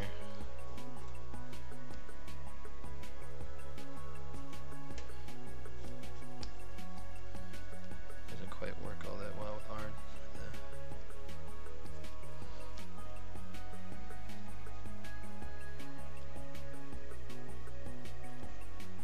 So these aren't vector displacement brushes, because the main thing about VDM brushes is that when you have a VDM brush, you want it to what's the word? You want it to sort that. It's mostly for like if you have overhangs and stuff, and you need the geo to be smarter than that. But these are all alpha-based brushes, and they don't really have any overhanging geo, so it's not a big deal that they are only just pure alpha data, meaning just black and white.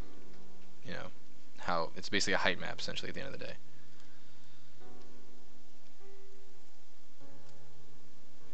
I do like how the color's kind of breaking that up a little bit. Maybe I'll do a little soft spray.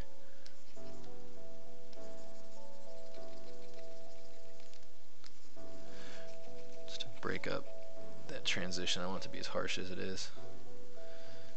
Maybe maybe hinting at the illusion that some of these strands are see-through. So you don't really see like a harsh black on that edge right there. So I'm just kind of painting out the edges and try to make it a little bit more graded.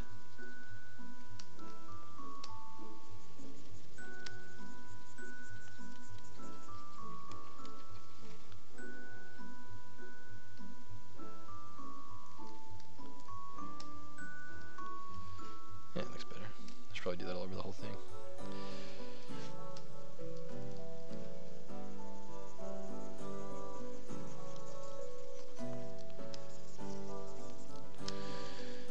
This was better, just to let it softly transition as opposed to having that hard line.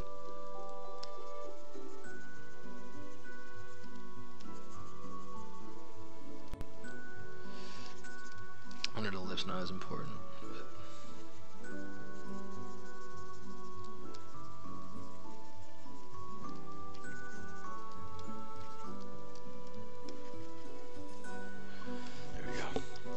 yeah, alphas and brushes is really fun.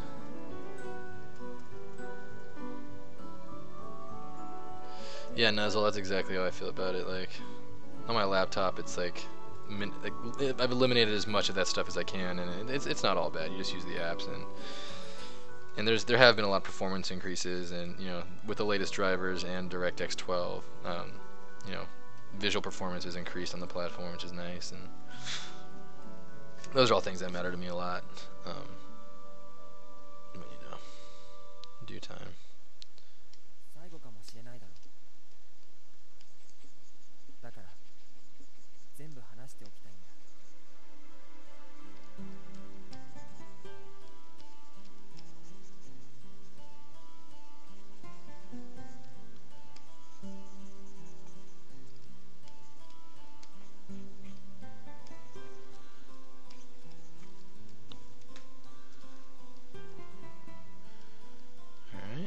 Scar in the back now. I think that looks okay. Gosh dang it, his head's still just malformed though.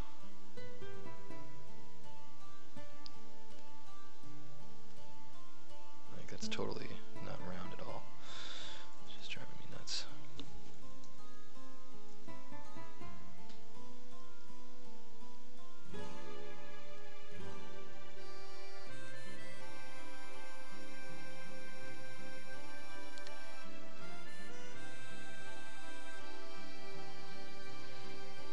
So whenever I do a head, like a head for a mesh, I usually start with a pretty solid base sphere, just for the simple fact that it keeps you honest.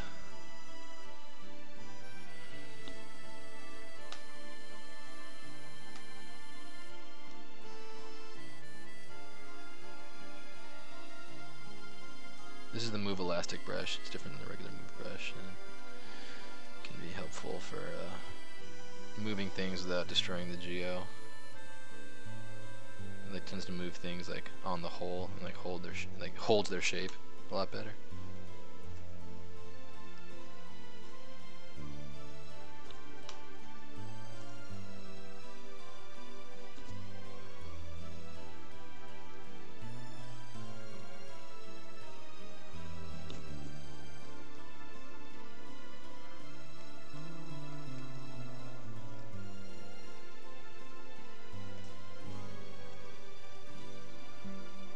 There you go. Although I guess it would make sense that part of his head would have a big dent in it, where that scar is. So maybe the correcting the roundness is not the biggest deal. But I just found a flat spot. And I hate seeing a flat spot on a circle or on a sphere. It drives me nuts.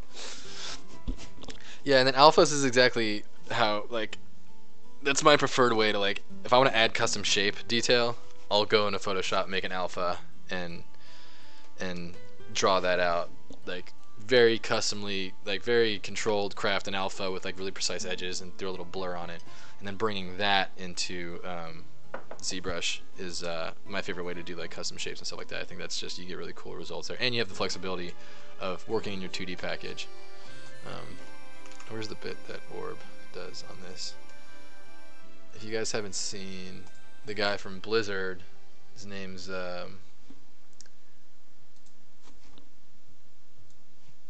was a brush that I made for like making a I forget his name. Cracks on like rocks. Michael Vicente. He's responsible for the Z orb And, brush set. pretty successful. Like I've seen a lot of stuff using He's excellent. He's such a good artist. It's supposed to be some He's kind like really good at that chunky Blizzard style, right? of- so I'm gonna, a lot of This is from the ZBrush Summit 2016. It's a good talk anyway. The Blizzard guys talk about how they use ZBrush, and if just getting familiar with the engine, it's worth sitting around to listen. But he's got a method in here where he does I got this brush. Started on it he does exactly what I was just talking about. He does the alphas the way I was telling you. when If I could just find it, which I cannot. areas that which can see this theory going where and when we I know. Michael Vicente Art Station, that's where it is.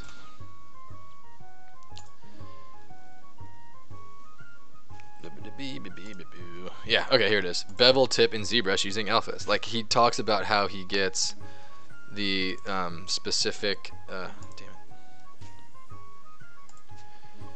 He talks about how he gets the specific result in Photoshop that they use at Blizzard, which is like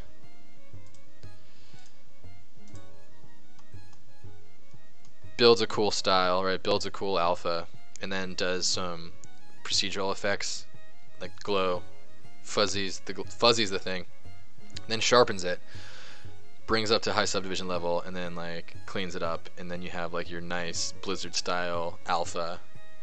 You know, where it's got that nice bevel and it's real chunky. And it's all pretty simple stuff, really. Like, all it is like, okay, pick your thing, and then like if you want to get that nice spine where it sticks out, you know, you can get that procedurally using the shape analysis stuff that Photoshop does. So that's a really nice way to get that kind of geo. I too collect pro. Yeah,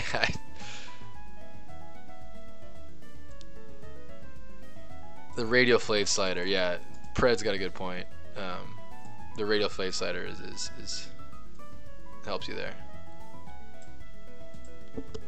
And I got my alpha submenu here, so if I ever need it, it's just like everything for alphas is in there.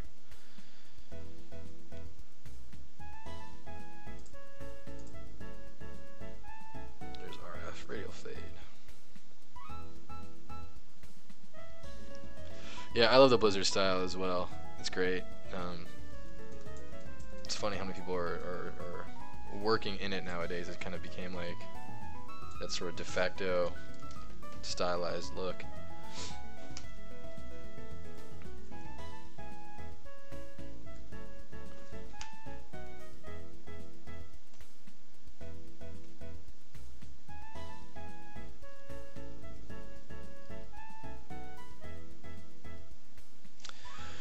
Alright, I've got the scars down. I've got the majority. I think I've got most things figured out here. This gum line's a little bit off.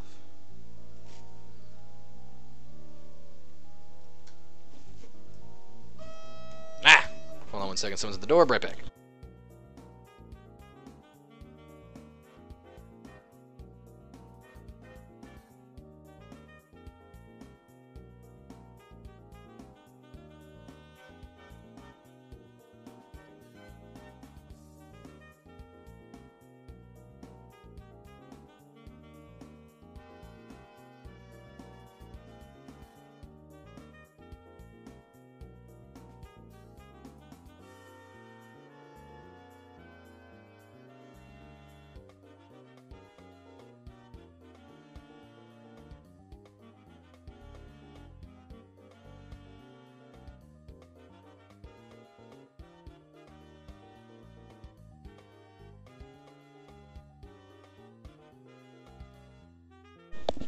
Alright, I'm back.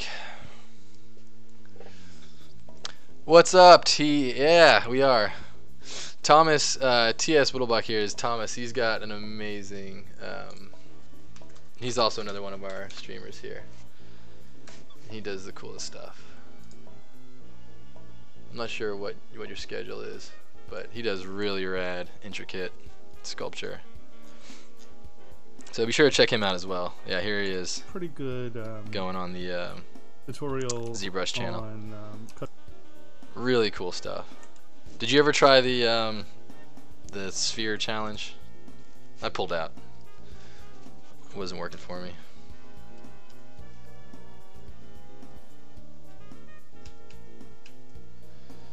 These are all symmetrical still, so I'll probably want to break the symmetry on this stuff.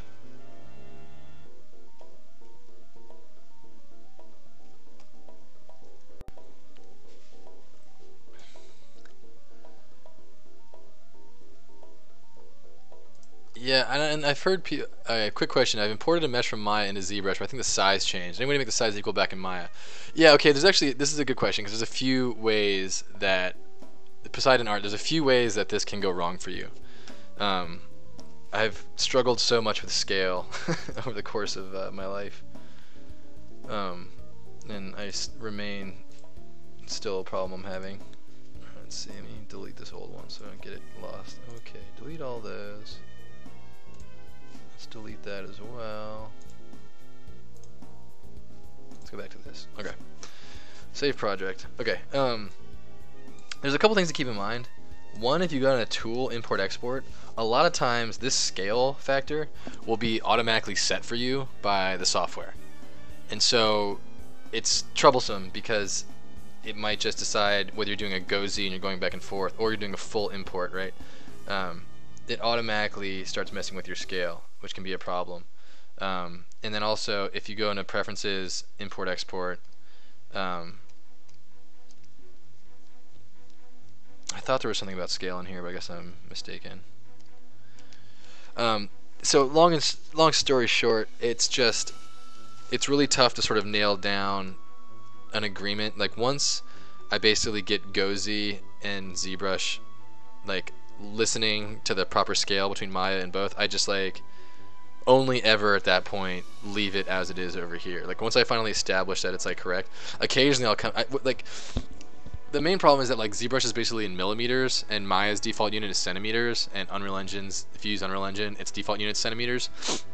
So I've long struggled to find a workflow where I can very quickly go back and forth between Maya and ZBrush, as well as, you know, not have to work at too big or small a scale that I'm constantly exporting with different multipliers, things like that. So you know, it's difficult because if you're doing a skeletal mesh, for example, if you're doing a character and you have your rig already kind of built, you want to be at world scale. You don't want to be working on a skeletal mesh where you're at 1/10 scale.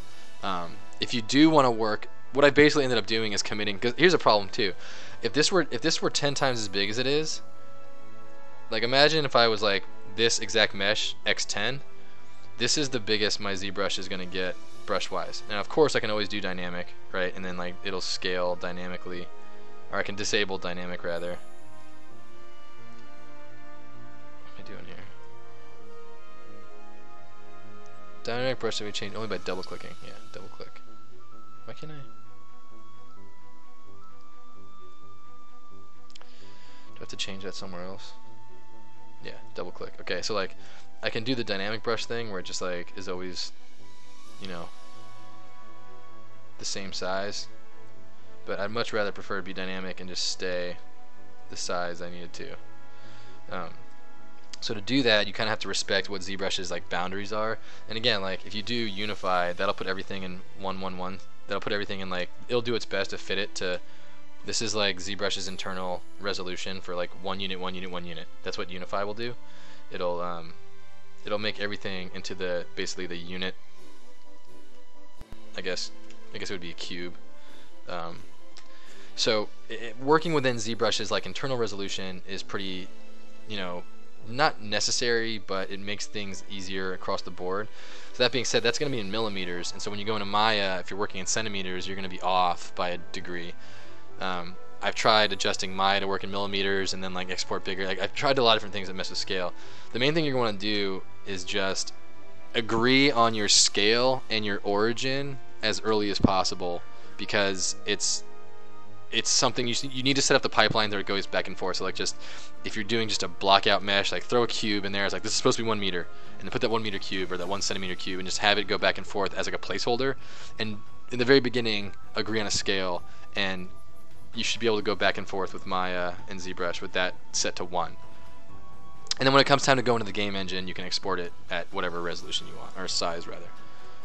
So I hope that helps. It's just some things like trying to get it to the point where it, you know, understands, correcting it can be really difficult.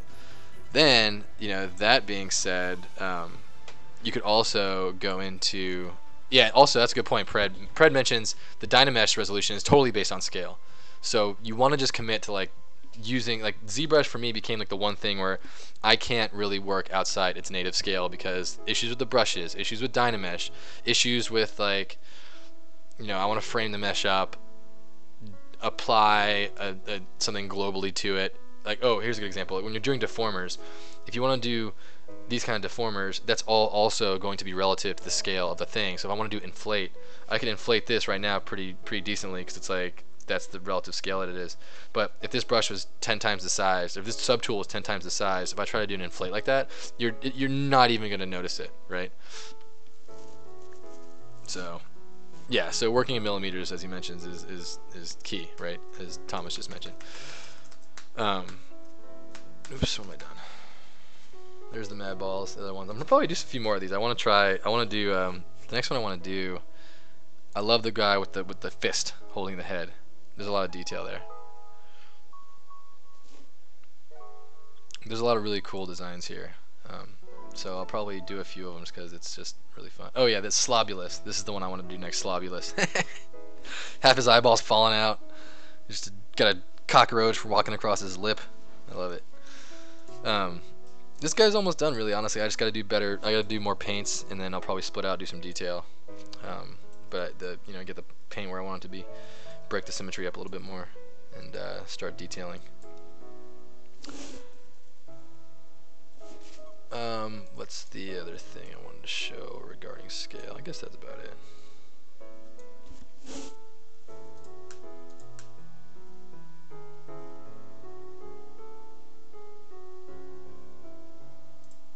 Here we go.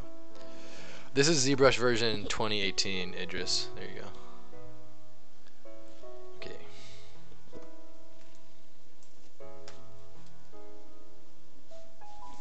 I'm just realizing I'm over here showing demonstrations and the chat is blocking a lot of it, so my bad.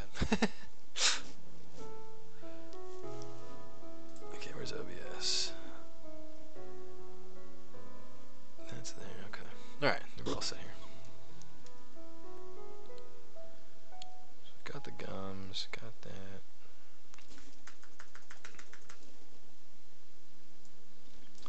Yeah, I just watched the Madballs movie is all on YouTube. So if anybody wants a blast of the past, Madballs movie, it's on YouTube.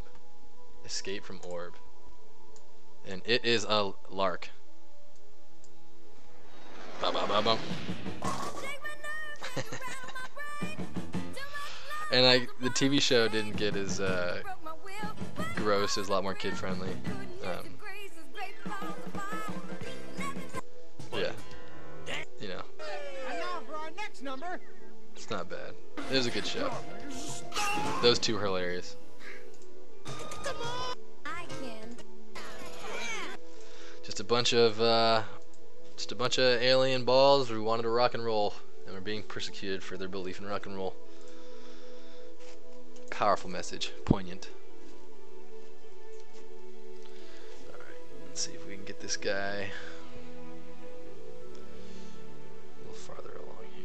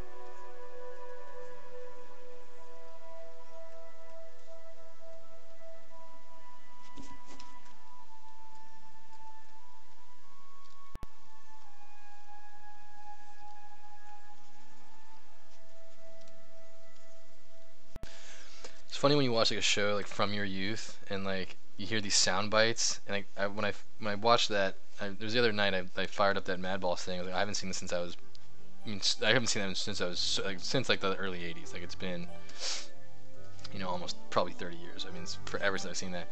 And then like you hear sound bites and stuff that just like bring you right back, where it's like, oh man, like that used to be embedded in my mind, and just like some dumb little comment about like the inflection and the tone of it, and just like all of a sudden it's like oh my god, like that's what that's from.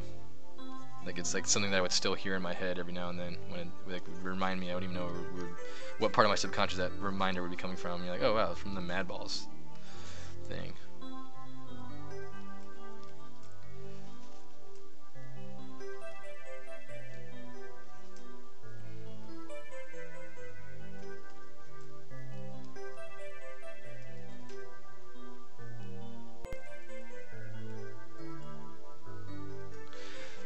I would want to pop these out a little bit more so that they at least stick out, but I want it to still kind of retain its form of being like pretty rounds. Like I like how they're staying true to the source there, like they're kind of fastened against the head, but that part of the ear would be kind of out a little bit.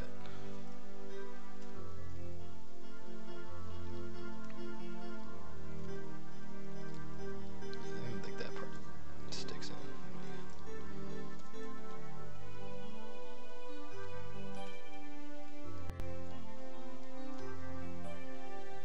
Whoa, what have I done? ZBrush is kind of acting up right now.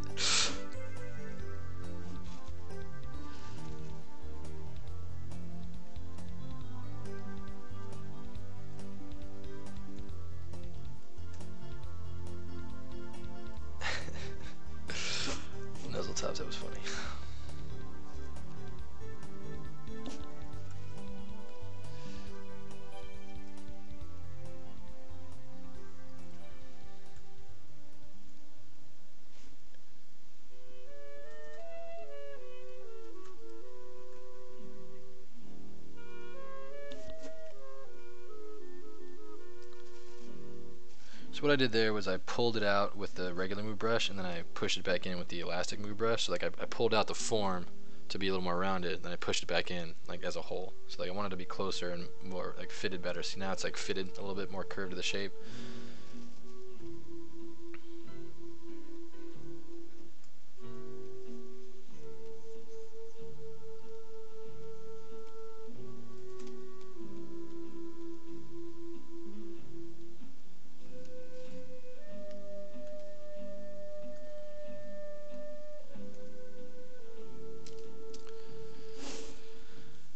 Kayla Yvonne, how you doing? Welcome, welcome. How do you get the spaces between your toolbars on the side and your canvas so narrow? It's so much better. Yeah, no limits. That was actually this is like the only thing that like the number 43. that's the number. If it's 44, it's too big. 42 is too small. The default size I think is like 45 or 46. But 43 is the button size that works for me. Turned off wide buttons, put that on 43, and then from there it was just a matter of regular customization. So yeah, that was key for me. Spent a lot of time trying to get my UI just right. All right, let's see if I can cut into these eyeballs a little bit, because he does have a little bit more of a. He does have like an eye bag underneath. Kind of scared to break this up now because I kind of like it where I'm at.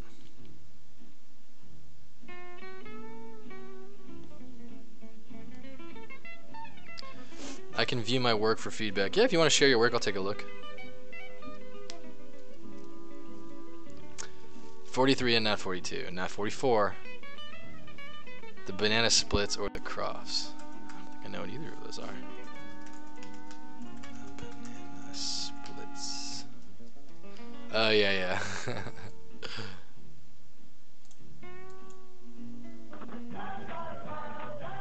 I think the first time I did I remember these guys. I think the first time I did the Madballs on stream, we started going through, oh god, what were the... We started going through some of the old cartoon intros. Amazing song.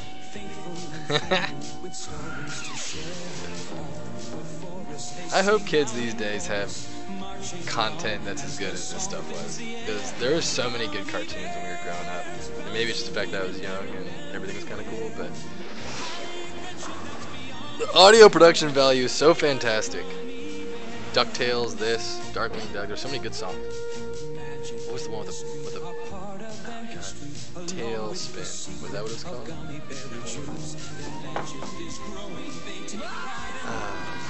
What was the one where they flew planes? 80s cartoon planes. I'll find it.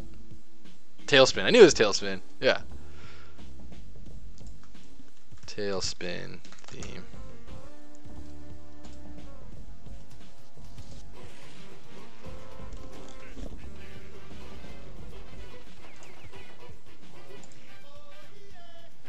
Oh my god, this is so good too. There really were a lot of shows about animals in various predicaments and human situations.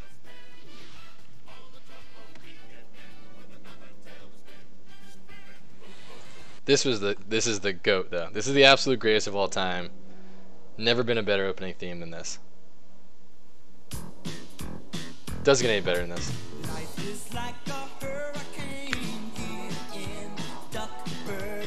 Race cars, lasers, aeroplanes. It's a duck blur. Is there lyrics back here? No lyrics. Doo-doo-doo. Or rewrite history. DuckTales. Every day there I've been making DuckTales. Wait for the best word in English language. Tales of daring do bad and Did you miss it? Because the word is daring do. danger. Watch behind you. There's a stranger out to find you. What to do? Just Daring do came from the phrase daring to do, used by Chaucer. Daring do basically just means daring, or action is playing. Tales of Daring do bad and good luck tales. Is there a better lyric in the history of all cartoons? I don't think so. It's too good. Too good.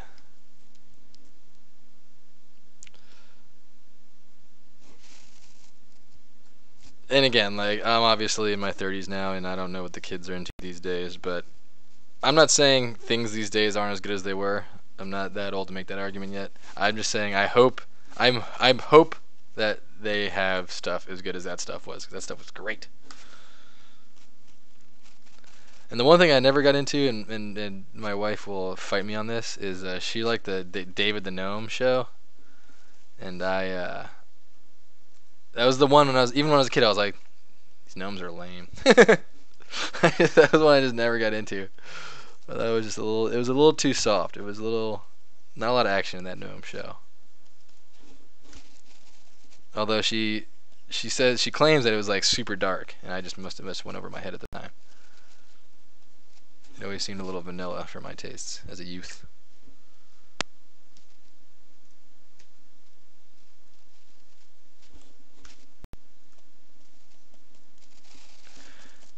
And I would apologize to those of you who are going to have those songs in your head the rest of the day, but I don't think it's anything I should have to apologize for, because you should be thankful for that.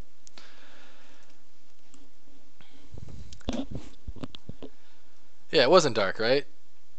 She claimed that it was. Yeah, I didn't find it to be very dark. Lancelot Link, secret chimp. Lancelot Link, the Secret Chimp show. 70s is before my time. I was born in 82. David the Gnome, there it is.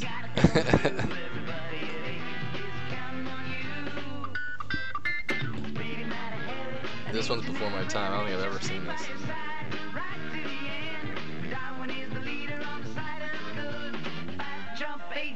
This is a live action show about the crime fighting chimpanzee team, huh? That's pretty exciting.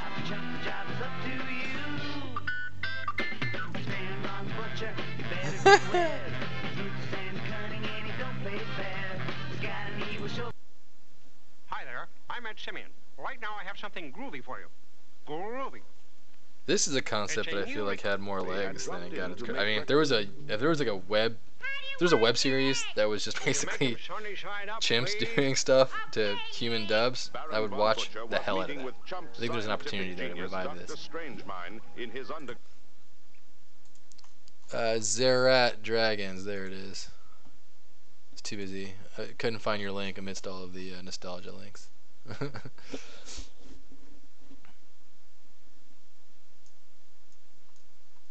Jace and the Wheel Warriors, I never heard of that.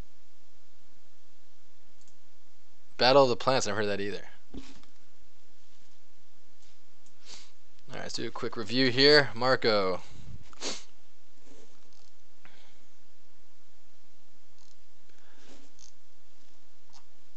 Let's check out the model.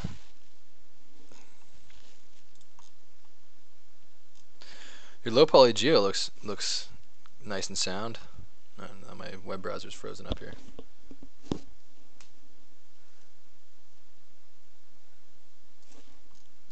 you go.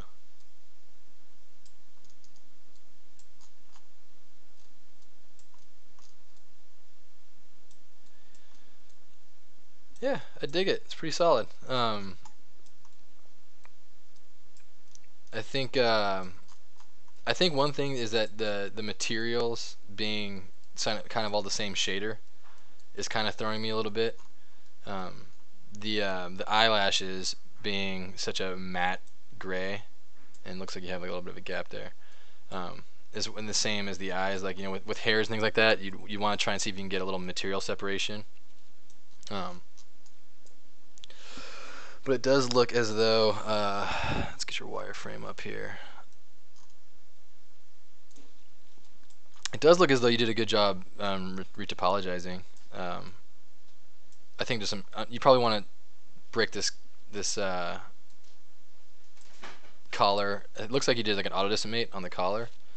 And you got a lot of geo poking through here. So I don't know, is this supposed to be for a game or just for if this is for a game mesh, which I would assume it is based on the fact it's low poly. You're gonna have trouble skinning it for the reasons of some of this geos interpenetrating. These geos on the collar doesn't seem to have uniform topology throughout, and you'd probably want that just to be nice cylindrical, you know, loops around. Like I don't think you're going to get away with deforming it unless you do a little bit more work on your polygons there. But it looks like you have roughness as an input to the thing, and you have bump maps as inputs. So yeah, I think I spent a little bit of time just doing a bit more work on material definition, because you know you want those eyes to be a little bit more liquidy, and the mouth, if it's just a little bit shinier, it would really help separate what you're doing here. Even with a stylized look like this, I think it would go a long way to sort of having the metal of this metal cuff being the same material as the skin and the horns and the eyes and the teeth. I think you're missing a reed there. Yeah, but overall it looks solid. I mean, the low poly, like I said, looks pretty good, and you're not wasting too much geo. It's hard to see when it's triangulated. It's hard to see. Presuming it's going to go into a game engine, it's hard for me to see like where your edge loops are. You probably want to do your low poly in quads at least, so you can maintain edge flow here, and it can read a little bit cleaner. Yeah, overall a solid model. I like the color palette. I like the design. I like the rings and all I like all the sort of added accoutrement on there. You might want to think about putting some of these gems in the crown too, because the crown's a little bit dull considering how much other detail is going on. You want to break up. You know, you always want the eye is always drawn to contrast. So, you know, contrast of value, contrast of hue, but also contrast of like shape and detail. So, you know, if you had a little bit more detail in the face, going against the lack of detail in the body, it might help with the read there. And it's also, it seems like a little blobby because it just looks like it kind of just, you can kind of make out where the clay is there. And you probably want that to be a little harder surface, right? Because these are all supposed to read as hard surface shapes, but they read more as like clay tubes. You have a shape missing right there. But yeah, looks like you're well on your way there. I remember Get Smart. Mighty Ducks had a cartoon. Oh, I remember this. This was a good show.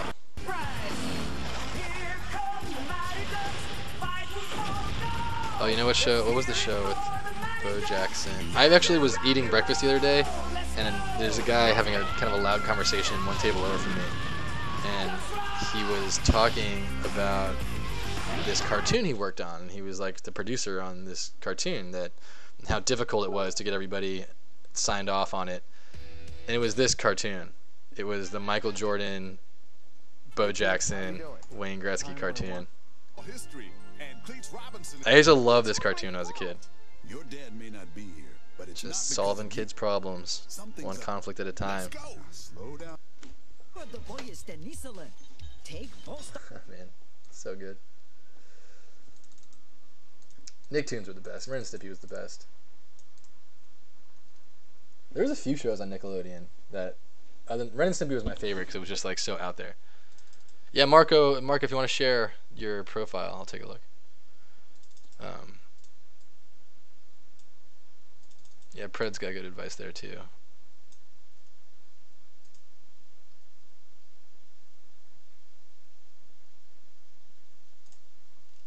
The Harlem Globetrotters did have a good series. That was one. David the Gnome. Okay, so Alvaro Garcia Fernandez says David the Gnome was pretty dark. Yeah, that's, see, my wife's. We were arguing whether it's dark or not, and so I was saying I remember being like super soft. My wife doesn't even believe it's fake. She believes it was pretty real. For instance, it ends with the main characters dying. It does? Yeah, but it's their time. It's not sad. Oh man. ZBrush version. This is 2018. David the Gnome was pretty dark.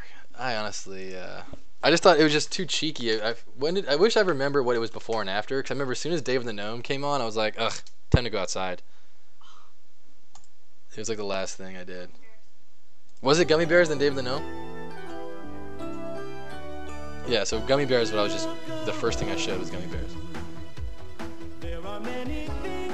This song is even so cheesy. There are many things to say.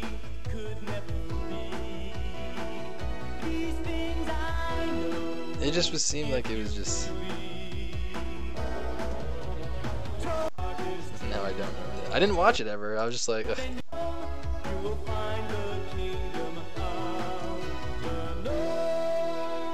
Kangaroo Adventure.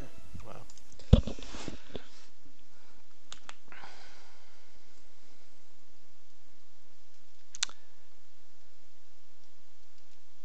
Rstation.com.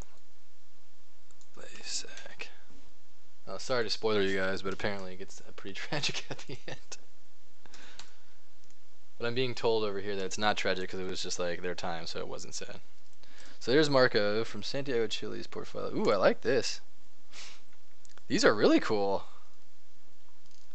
So it looks like these are more for just like, you know, high-end renders more than they are like game meshes. But I'm not saying there's not one's better than the other. I think that it's a different type of result, a different goal. Oh yeah, these are great. I love these. You got really good material definition. I would love to know how you set up these shaders. Looks like Cinema 4D. I think I saw one of these. Yeah, these are really cool renders. I like them because they're realistic. I love when you get realistic shaders on stylized forms. That's one of my favorite kind of. I love this because like the cloth looks real, the water shader's great. You have realistic camera depth of field and even a little bloom happening. The color palette's good. The image range is good.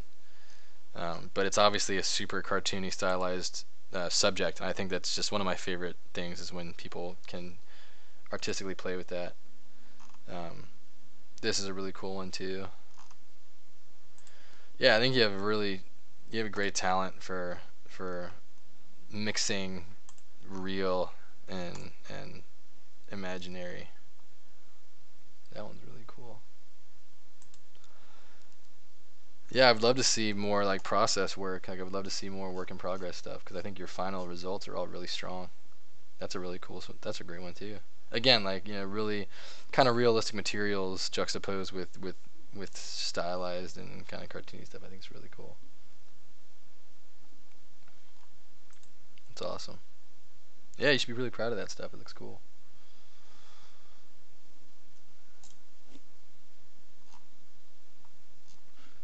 So do you do your short? Do you do your like where do you do your rendering? What package do you use to render?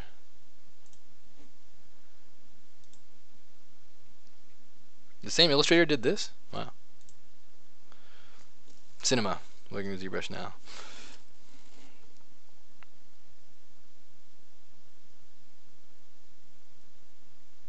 Yeah, it's like it was their time basically.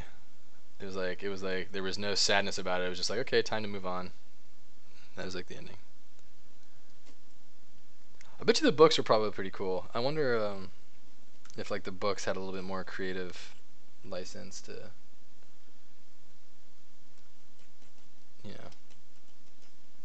explore more serious subjects. I just found the show was always just kind of like, in the gummy bears would lead into it, and the gummy bears are like fighting against trolls and like bonking on their heads and being silly, and then like they would have a lot of personality, and then eventually they would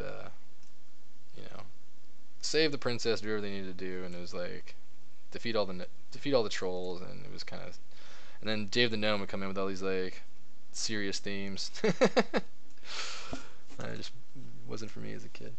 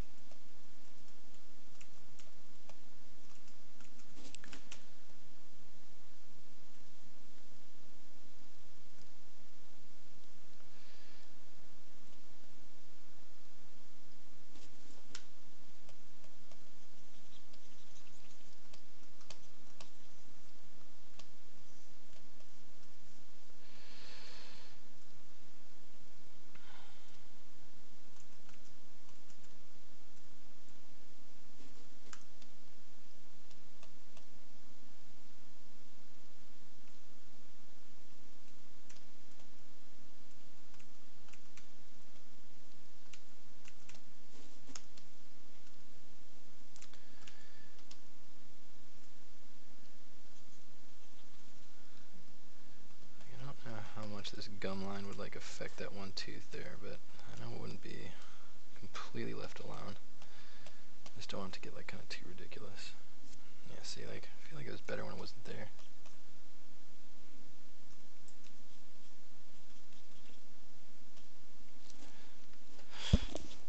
Yeah, no problem. And again, like you know, I'm just giving you. I mean, again, like I'm not an expert in all these fields. I tend to focus on game.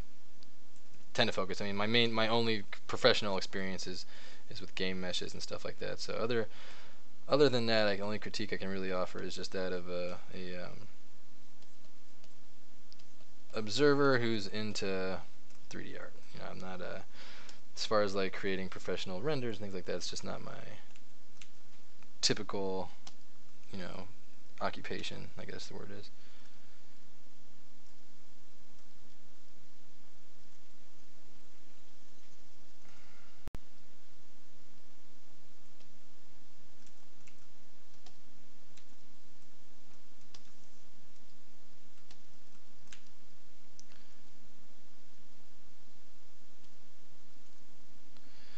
I'm going to move this away from the gum line. Maybe that'll kind of help me. In the reference, it doesn't really have any gum line there, but I think just the way it's shaped, it seemed like it would need to.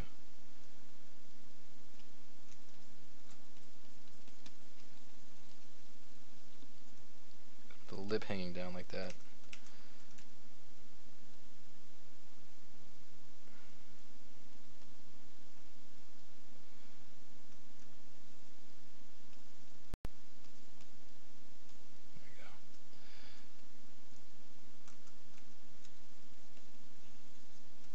There we go. Then it looks like the gum line is going straight across.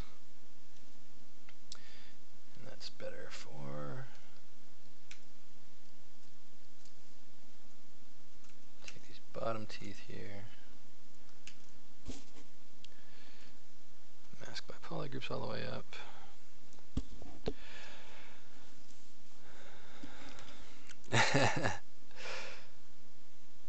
Yeah, Thomas, what do you do your rendering in, by the way? Out of curiosity, you always get some solid renders. I'm still using, basically, if I'm not using the game engine itself, I'll use Keyshot. Keyshot kind of does everything I need it to, but then again, I don't really spend a lot of time on material definition, because anytime I'm going to do material definition stuff, it's usually just, you know, for the game, so I'll just do it all in the game engine.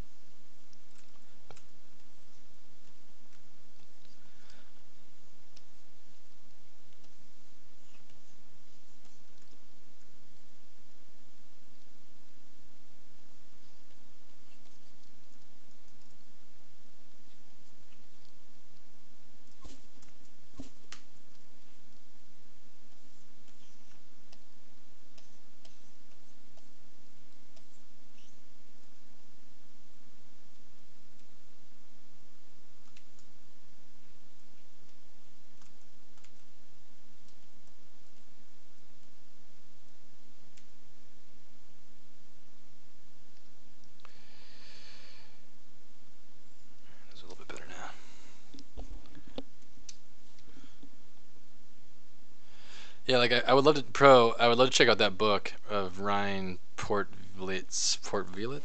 Can't really pronounce that well. How do you say that name?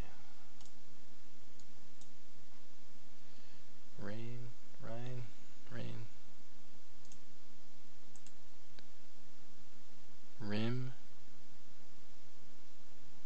Port. I don't know. I want to see that book though.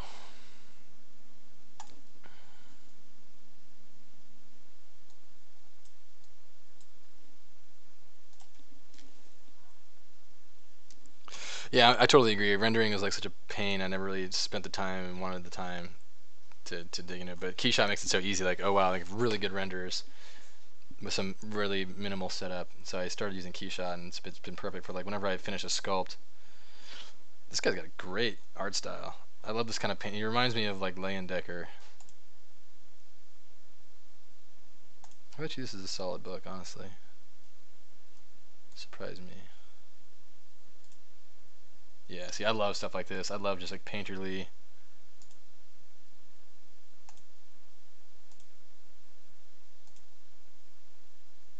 Give me some more surprises. I only got 3 pages to surprise me with.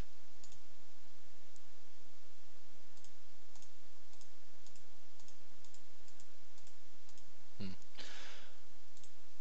gonna drop a quick wish list on this bad boy. How many pages is this? 200 pages? And it's only $8. Give me a break. Wish list that. I'm gonna get that book. There's probably some great stuff in there. Uh-oh, looks like my ZBrush is about to crash. No, don't do it. Alright, nice.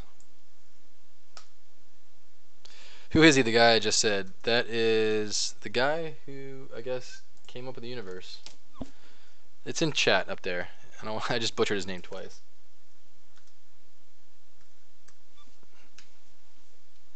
There you go. It's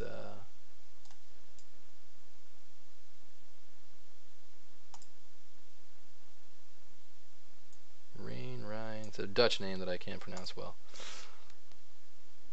Oh, the complete? No, this is a different one. That first one was 212 pages. This one is 414 pages. I'll wishlist this one as well. I assume there's probably some overlap there. I wonder if this one has like includes the first one. Yeah, I love good painters. I wish that was a talent that I had. But it's really inspiring.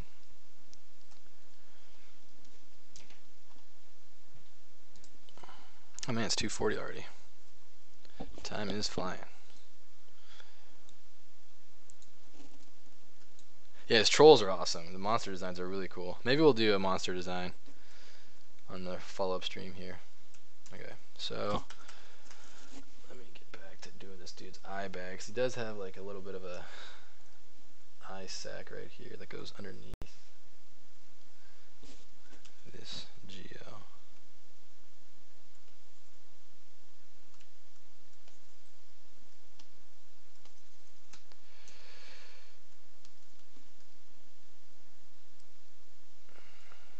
There's a little cheek part that comes out like that.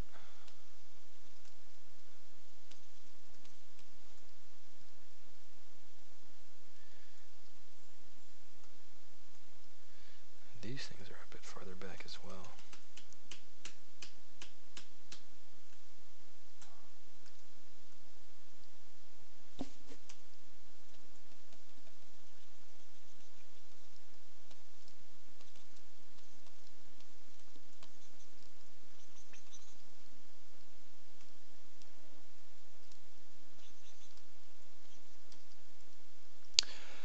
Am I following Dave Greco? That name sounds familiar, but I don't believe I'm following on Twitch.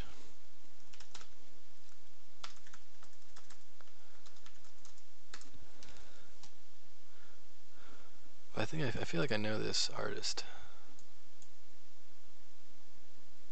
He looked in the eye, chivalry. Is he really dead? He pulled out a tip. Jumping right on him. Thinking really good to intervene and allow us to the world and the girls and the posters. Entertain, I doubted the pay and the cost. Oh wow. I ain't mad at me, but it hurt. And I thought she wasn't in it. Lead artist for Crowfall. Does this guy have a lot of pred? Does this guy do a lot of oh wow, this guy's great.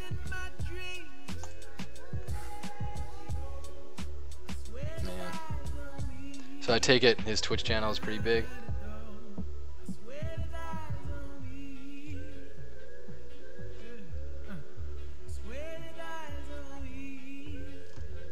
Does some gaming, does some work on stream.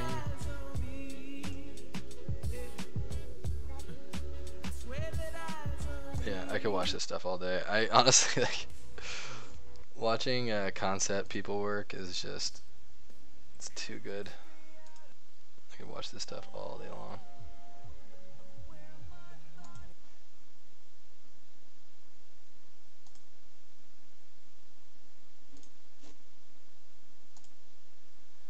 Drop some followers.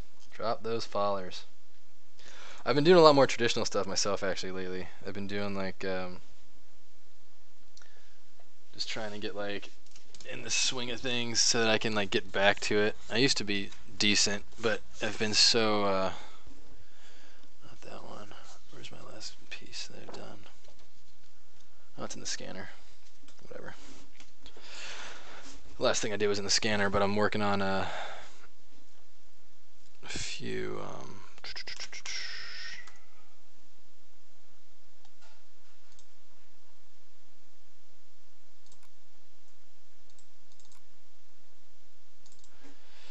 like just trying to get some of my old, my old concept 2D traditional medium skills back.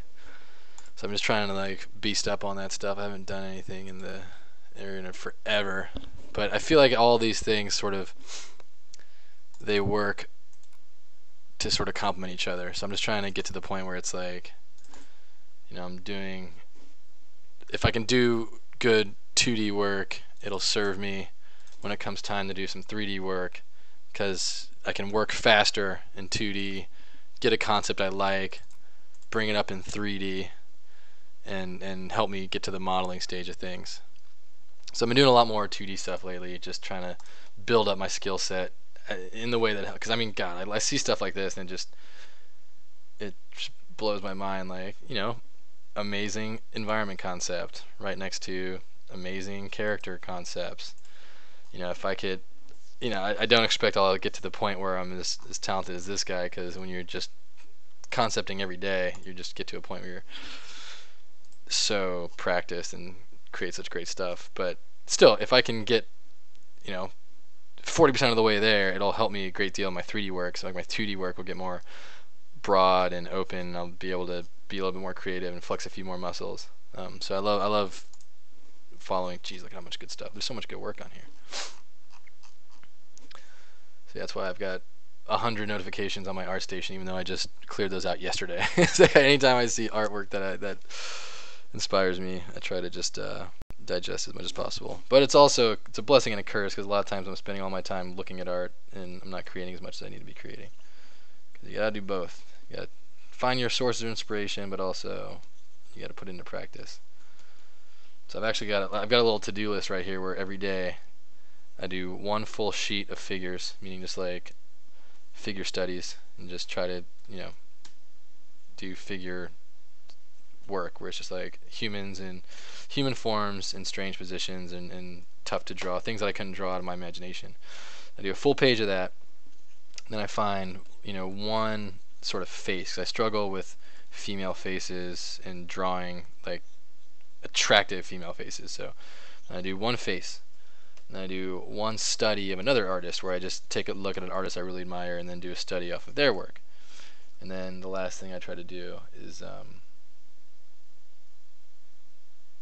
I try to do like a rendering of a bust with like my Copic markers. Just try to get like a render where I actually do some 3D shading. So those are all the things I try to I don't get to do all of them every day. I've been doing mostly just the figures and then like walking away. But, you know, getting to the point where I do the 2D stuff to where I can let it inform my 3D work, so I can concept quickly in 2D and then say, okay, I like this concept. Let me do a front, side, and a top, and this is a concept I'm going to execute on now, and then take that into model. It's going to help me model a lot faster, because I'm not doing the discovery in the 3D model. And if you guys have been watching my stream for a while, you've seen me do this, where it's like, okay, I'm figuring things out as I'm going along in the 3D model, and I'm not as good as that as I'd like to be.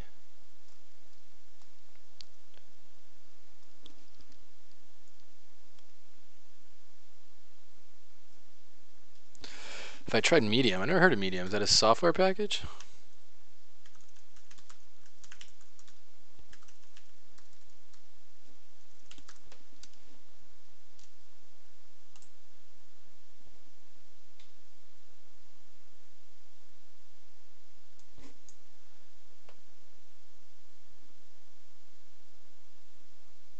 This can't be what you're talking about, right?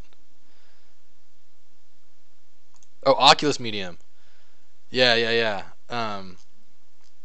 I've been following some of the people working in it. I haven't used it myself. There's a really good guy who's making Quill, I think it's called. Quill software.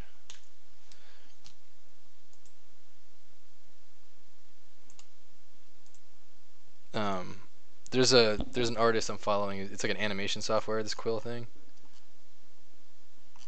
Where is?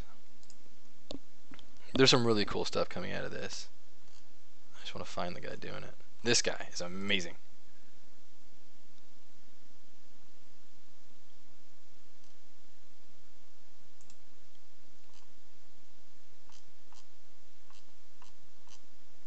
Where's their website? That'll help me. Yeah, this dude's rad. Goro Fujita. All painted in VR. There's just a lot of really cool stuff in here. Because this is like a really, like, I could see a game art pipeline. Not that you would author your assets this way, because I think it's prohibitively slow. But in terms of like stylized animation and look, I love like what this guy does. Like I could see a game in this exact art style, where it's like there is no horizon. You're basically in an illustration. The illustration comes to life as you kind of are interacting with it. You will notice though that most of these animations are by one guy. So I question how accessible this stuff is, because there's like seems to be one master and a lot of people who have like one or two pieces. But yeah, Quill is really rad. Yeah, there you go. Goro Fujita, that's the guy. Yeah, you gotta be careful drawing people in the real world. I've never been cussed out, and I've also never been caught, but I am pretty, because you know, life study is a great way, especially because like it helps you gesture when you're doing a study from life. You know, obviously like you'd want someone's sign off before you start doing such a thing, but in the instance where you're just like, oh, I'm on the bus, or I'm in a cafe, I'm just drawing people around me, I could see people not being wild about that, and but like, you know, it makes you work fast, it makes you work quickly, so you get to the thing where it's like, oh yeah, like I'm doing more gestural, you know, forms because I don't want to get caught, and I only have so much time before they move. But it's a great way to practice, actually. I used to do that. I used to draw people a lot, and it helped me. You know, just doing studies. Honestly, it's like the main thing I'm doing. That guile thing I just showed you guys is like the first thing that I'm doing. I'm like, okay, I'm actually gonna try and finish this illustration. But in the past, usually I just like, as I've been kind of trying to ramp up my skills a little bit, I've been doing a lot more just like drills and practice than I have been actual illustration, and it's helping me to you know, get some of my mojo back. You know, when I previously, all I used to do would draw, and then like I would draw things I was comfortable with, and now it's like I'm basically just like searching as much as I can for things that I'm not comfortable with, and just finding things that I'm not good at, and then working on those things, and it's helping me to get better faster. And I'm not producing anything, you know, that I'd want to, you know, see again or hang up. It doesn't really matter, because really what I'm trying to do is just get my skills to the point where I can make stuff that's like going to serve me as a games artist, and that's all I'm really trying to do, is just like, you know, if I get better at drawing architecture, then I can do a lot more for concepting levels and environment art than I currently can do. Right now, when I do most of my level art concepts, I'm just like taking a swing at it in 3D, blocking out some meshes, doing all that stuff by just doing, you know, block meshes in 3D space, and you know, it works for the most part, but it's also a lot more slow and cumbersome than just say doing a quick sketch in perspective and saying like, okay, like this makes sense for where those walls are going to be, where's the top of the building going to be, where's the horizon line. If I just had more of those tools in my tool belt, then I could work faster across the board. And like most of the work I'm doing now is just trying to get better at stuff like that. And it's been helping a lot. Like if I stay pretty militant about just the studying, it helps a lot. And I want to start doing the same thing in 3D. I want to start doing 3D, approaching it in a way where it's like just knock out sculpts every day. You know, just do more studies than I'm doing, you know, trying to finish pieces. You know, it helps with inspiration too. You know, like I find that there's an artist I really admire, and I start trying to like mimic their style and see the kind of stuff they do, and then I get really inspired to just kind of like put a little slant on it and just build up more of what I want to be doing.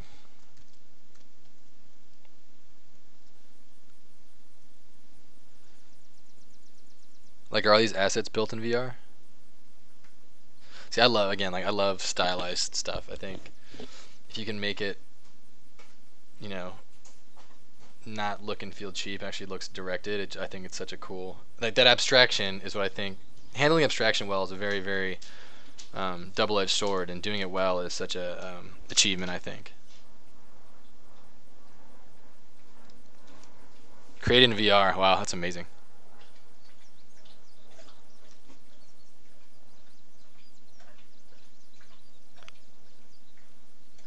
That's cool.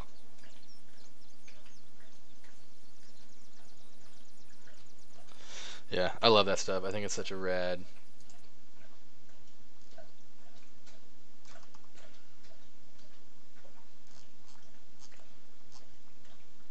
I love stylized stuff like this, because then, you know, you're making palette choices. You're doing like where you choose to bend the rules and stuff. It's just such a.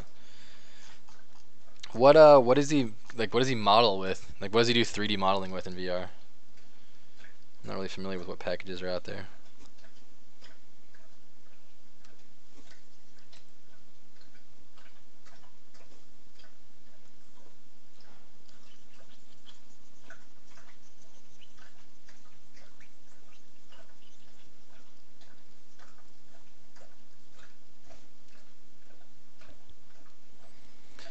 Let's make this a little bit more purple.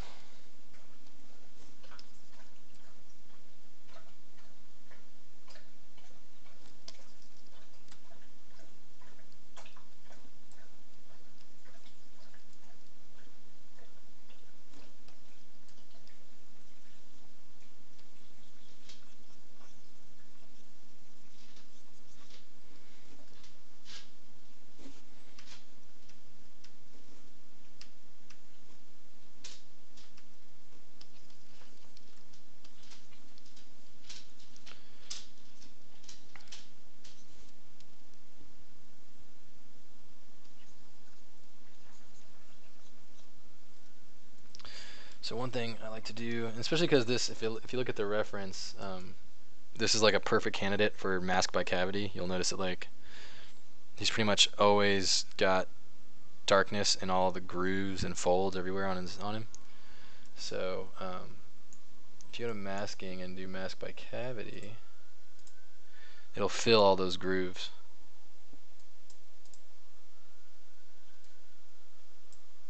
Turn down the blur.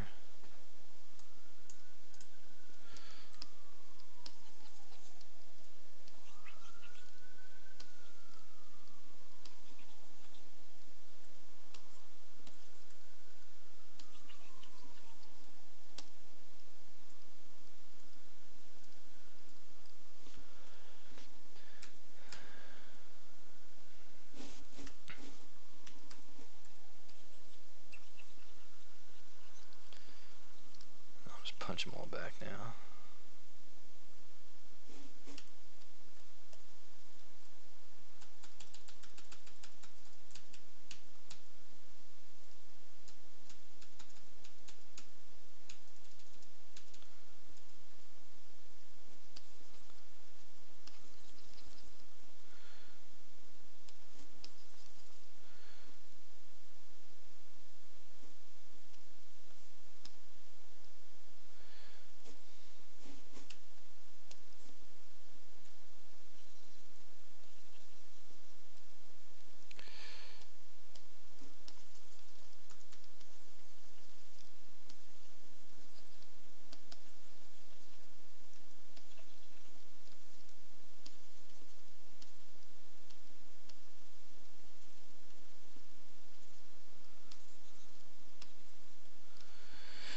So I did basically a nice harsh fill, and I can just find areas where I want to paint it back.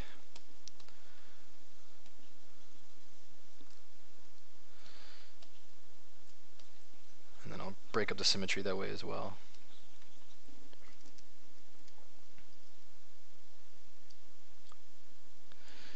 The one thing about it that I'm curious about, Pro, is that with the sculpting in VR, and again, I've not tried it, so I'm not knocking it because I want to try it first. And I've got my Vive and my Oculus here. I just haven't had a setup where I can do kind of sculpting in a reasonable way.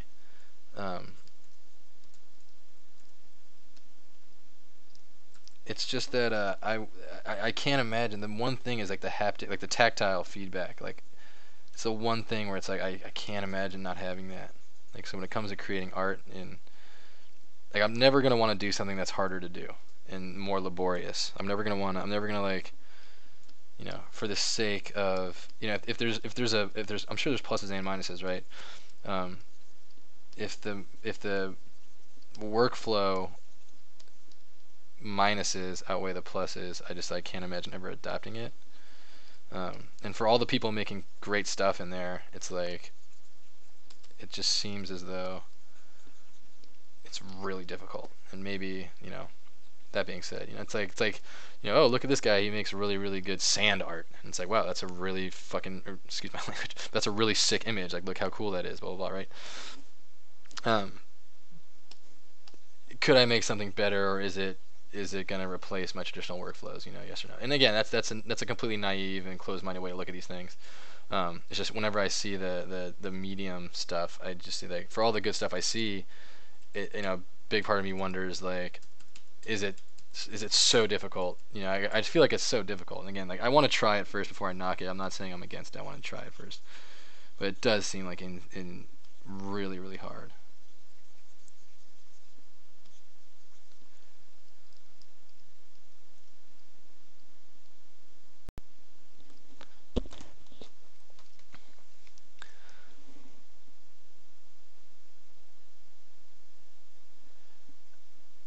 Yeah, I could see that 3D Hermit though. I could see it being such a. The thing that I think that you're right. Like, I think it's really gonna add. I think it's really natural, right? I think it adds a lot of natural feel to it, because you can just look behind it, spin it around, and you kind of get that sort of in 3D space. What's it doing? And that's a big part of. I miss that in ZBrush a lot, where it's like I'm not. You know, I forget to take it out of perspective mode, and I'm not quite sure what artifacts I'm seeing based on the fact you're still rendering a 2D version of the thing.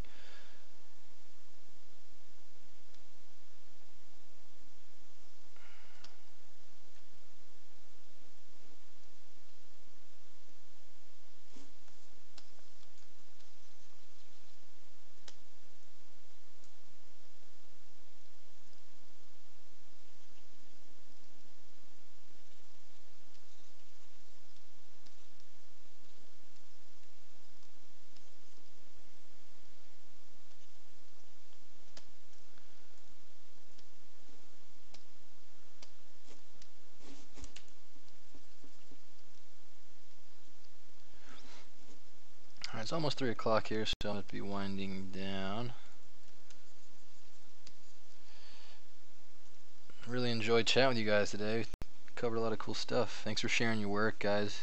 Those of you who shared your portfolios, it was fun to check out your guys' work.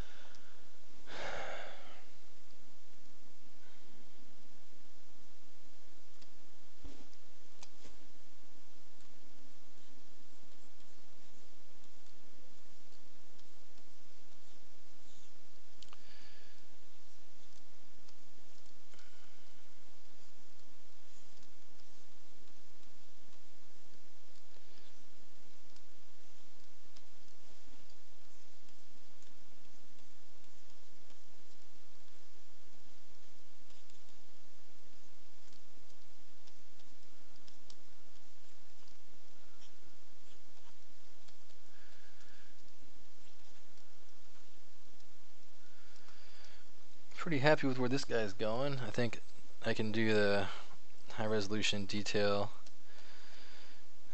add some more warts and stuff, and break up the symmetry a little bit, but I think it's getting pretty close there to where all of a sudden He's looking like where I want him to look.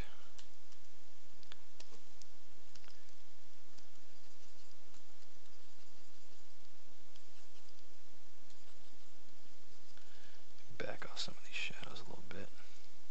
Normally I wouldn't paint shadows the way I am right now, but like he's got kind of, from the source art, he's got like some, you know, there's something to the grooves there. He does have some like paint, like they in the source material they like paint in some of that stuff. But yeah, we're getting there. We're not there yet, but we're getting there. I think when I come in next week and I do yeah, the final high resolution detail, I think it'll end up being a pretty cool little sculpt. I think it'll make a nice addition to my non-existent portfolio.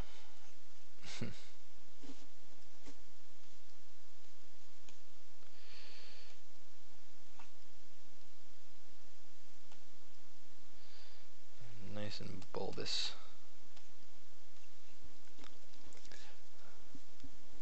It's fast and voxel based, and to worry about topo and stuff like that. Yeah, I like that part of it too. Like voxel based is rad.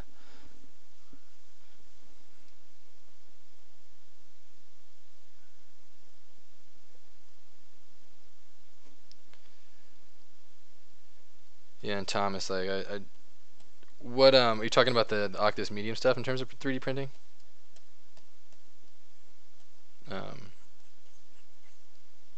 And yeah, like I'm kind of the same way. Like I get really kind of anal about topology and geo and stuff like that.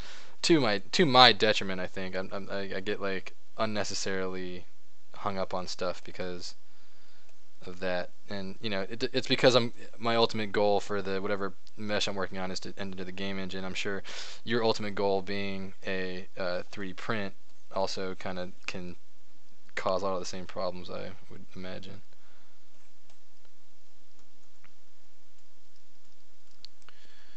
Alright, so we'll get a nice render of that one. Let's do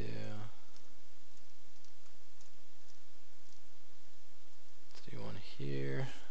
Save. One sideways. Save.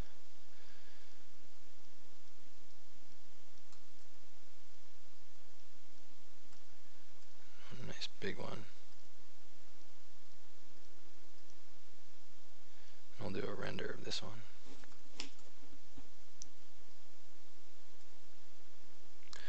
I lose my render? I lose the other guys? If I do a render? I didn't realize that.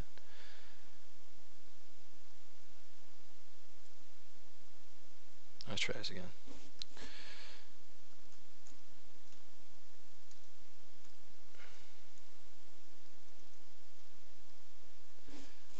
Let's go right here. Boop. Mad Magnus. Yeah, this was like the go-to Madball in my mind. Hornhead, he is called. I wish I could grab a ZBrush render, but I guess once you grab the once you do like the BPR render, I guess it gets rid of those. But anyway, good talking to you guys. Thanks for stopping by. 30 Hermit, no limits, awesome. Good talking. Hey, thanks for stopping by, Thomas. I really love your works. I appreciate you coming and joining the stream here. Facebook folks, see you guys later. And yeah, I'm every Thursday, 12 to 3 p.m. PST. So thanks for hanging out today. It was fun. Thanks for going down the rabbit hole with all of the. Thanks for going down the rabbit hole with all the 80s cartoon stuff. That was a lot of fun. All right, guys. I'll see you all next week.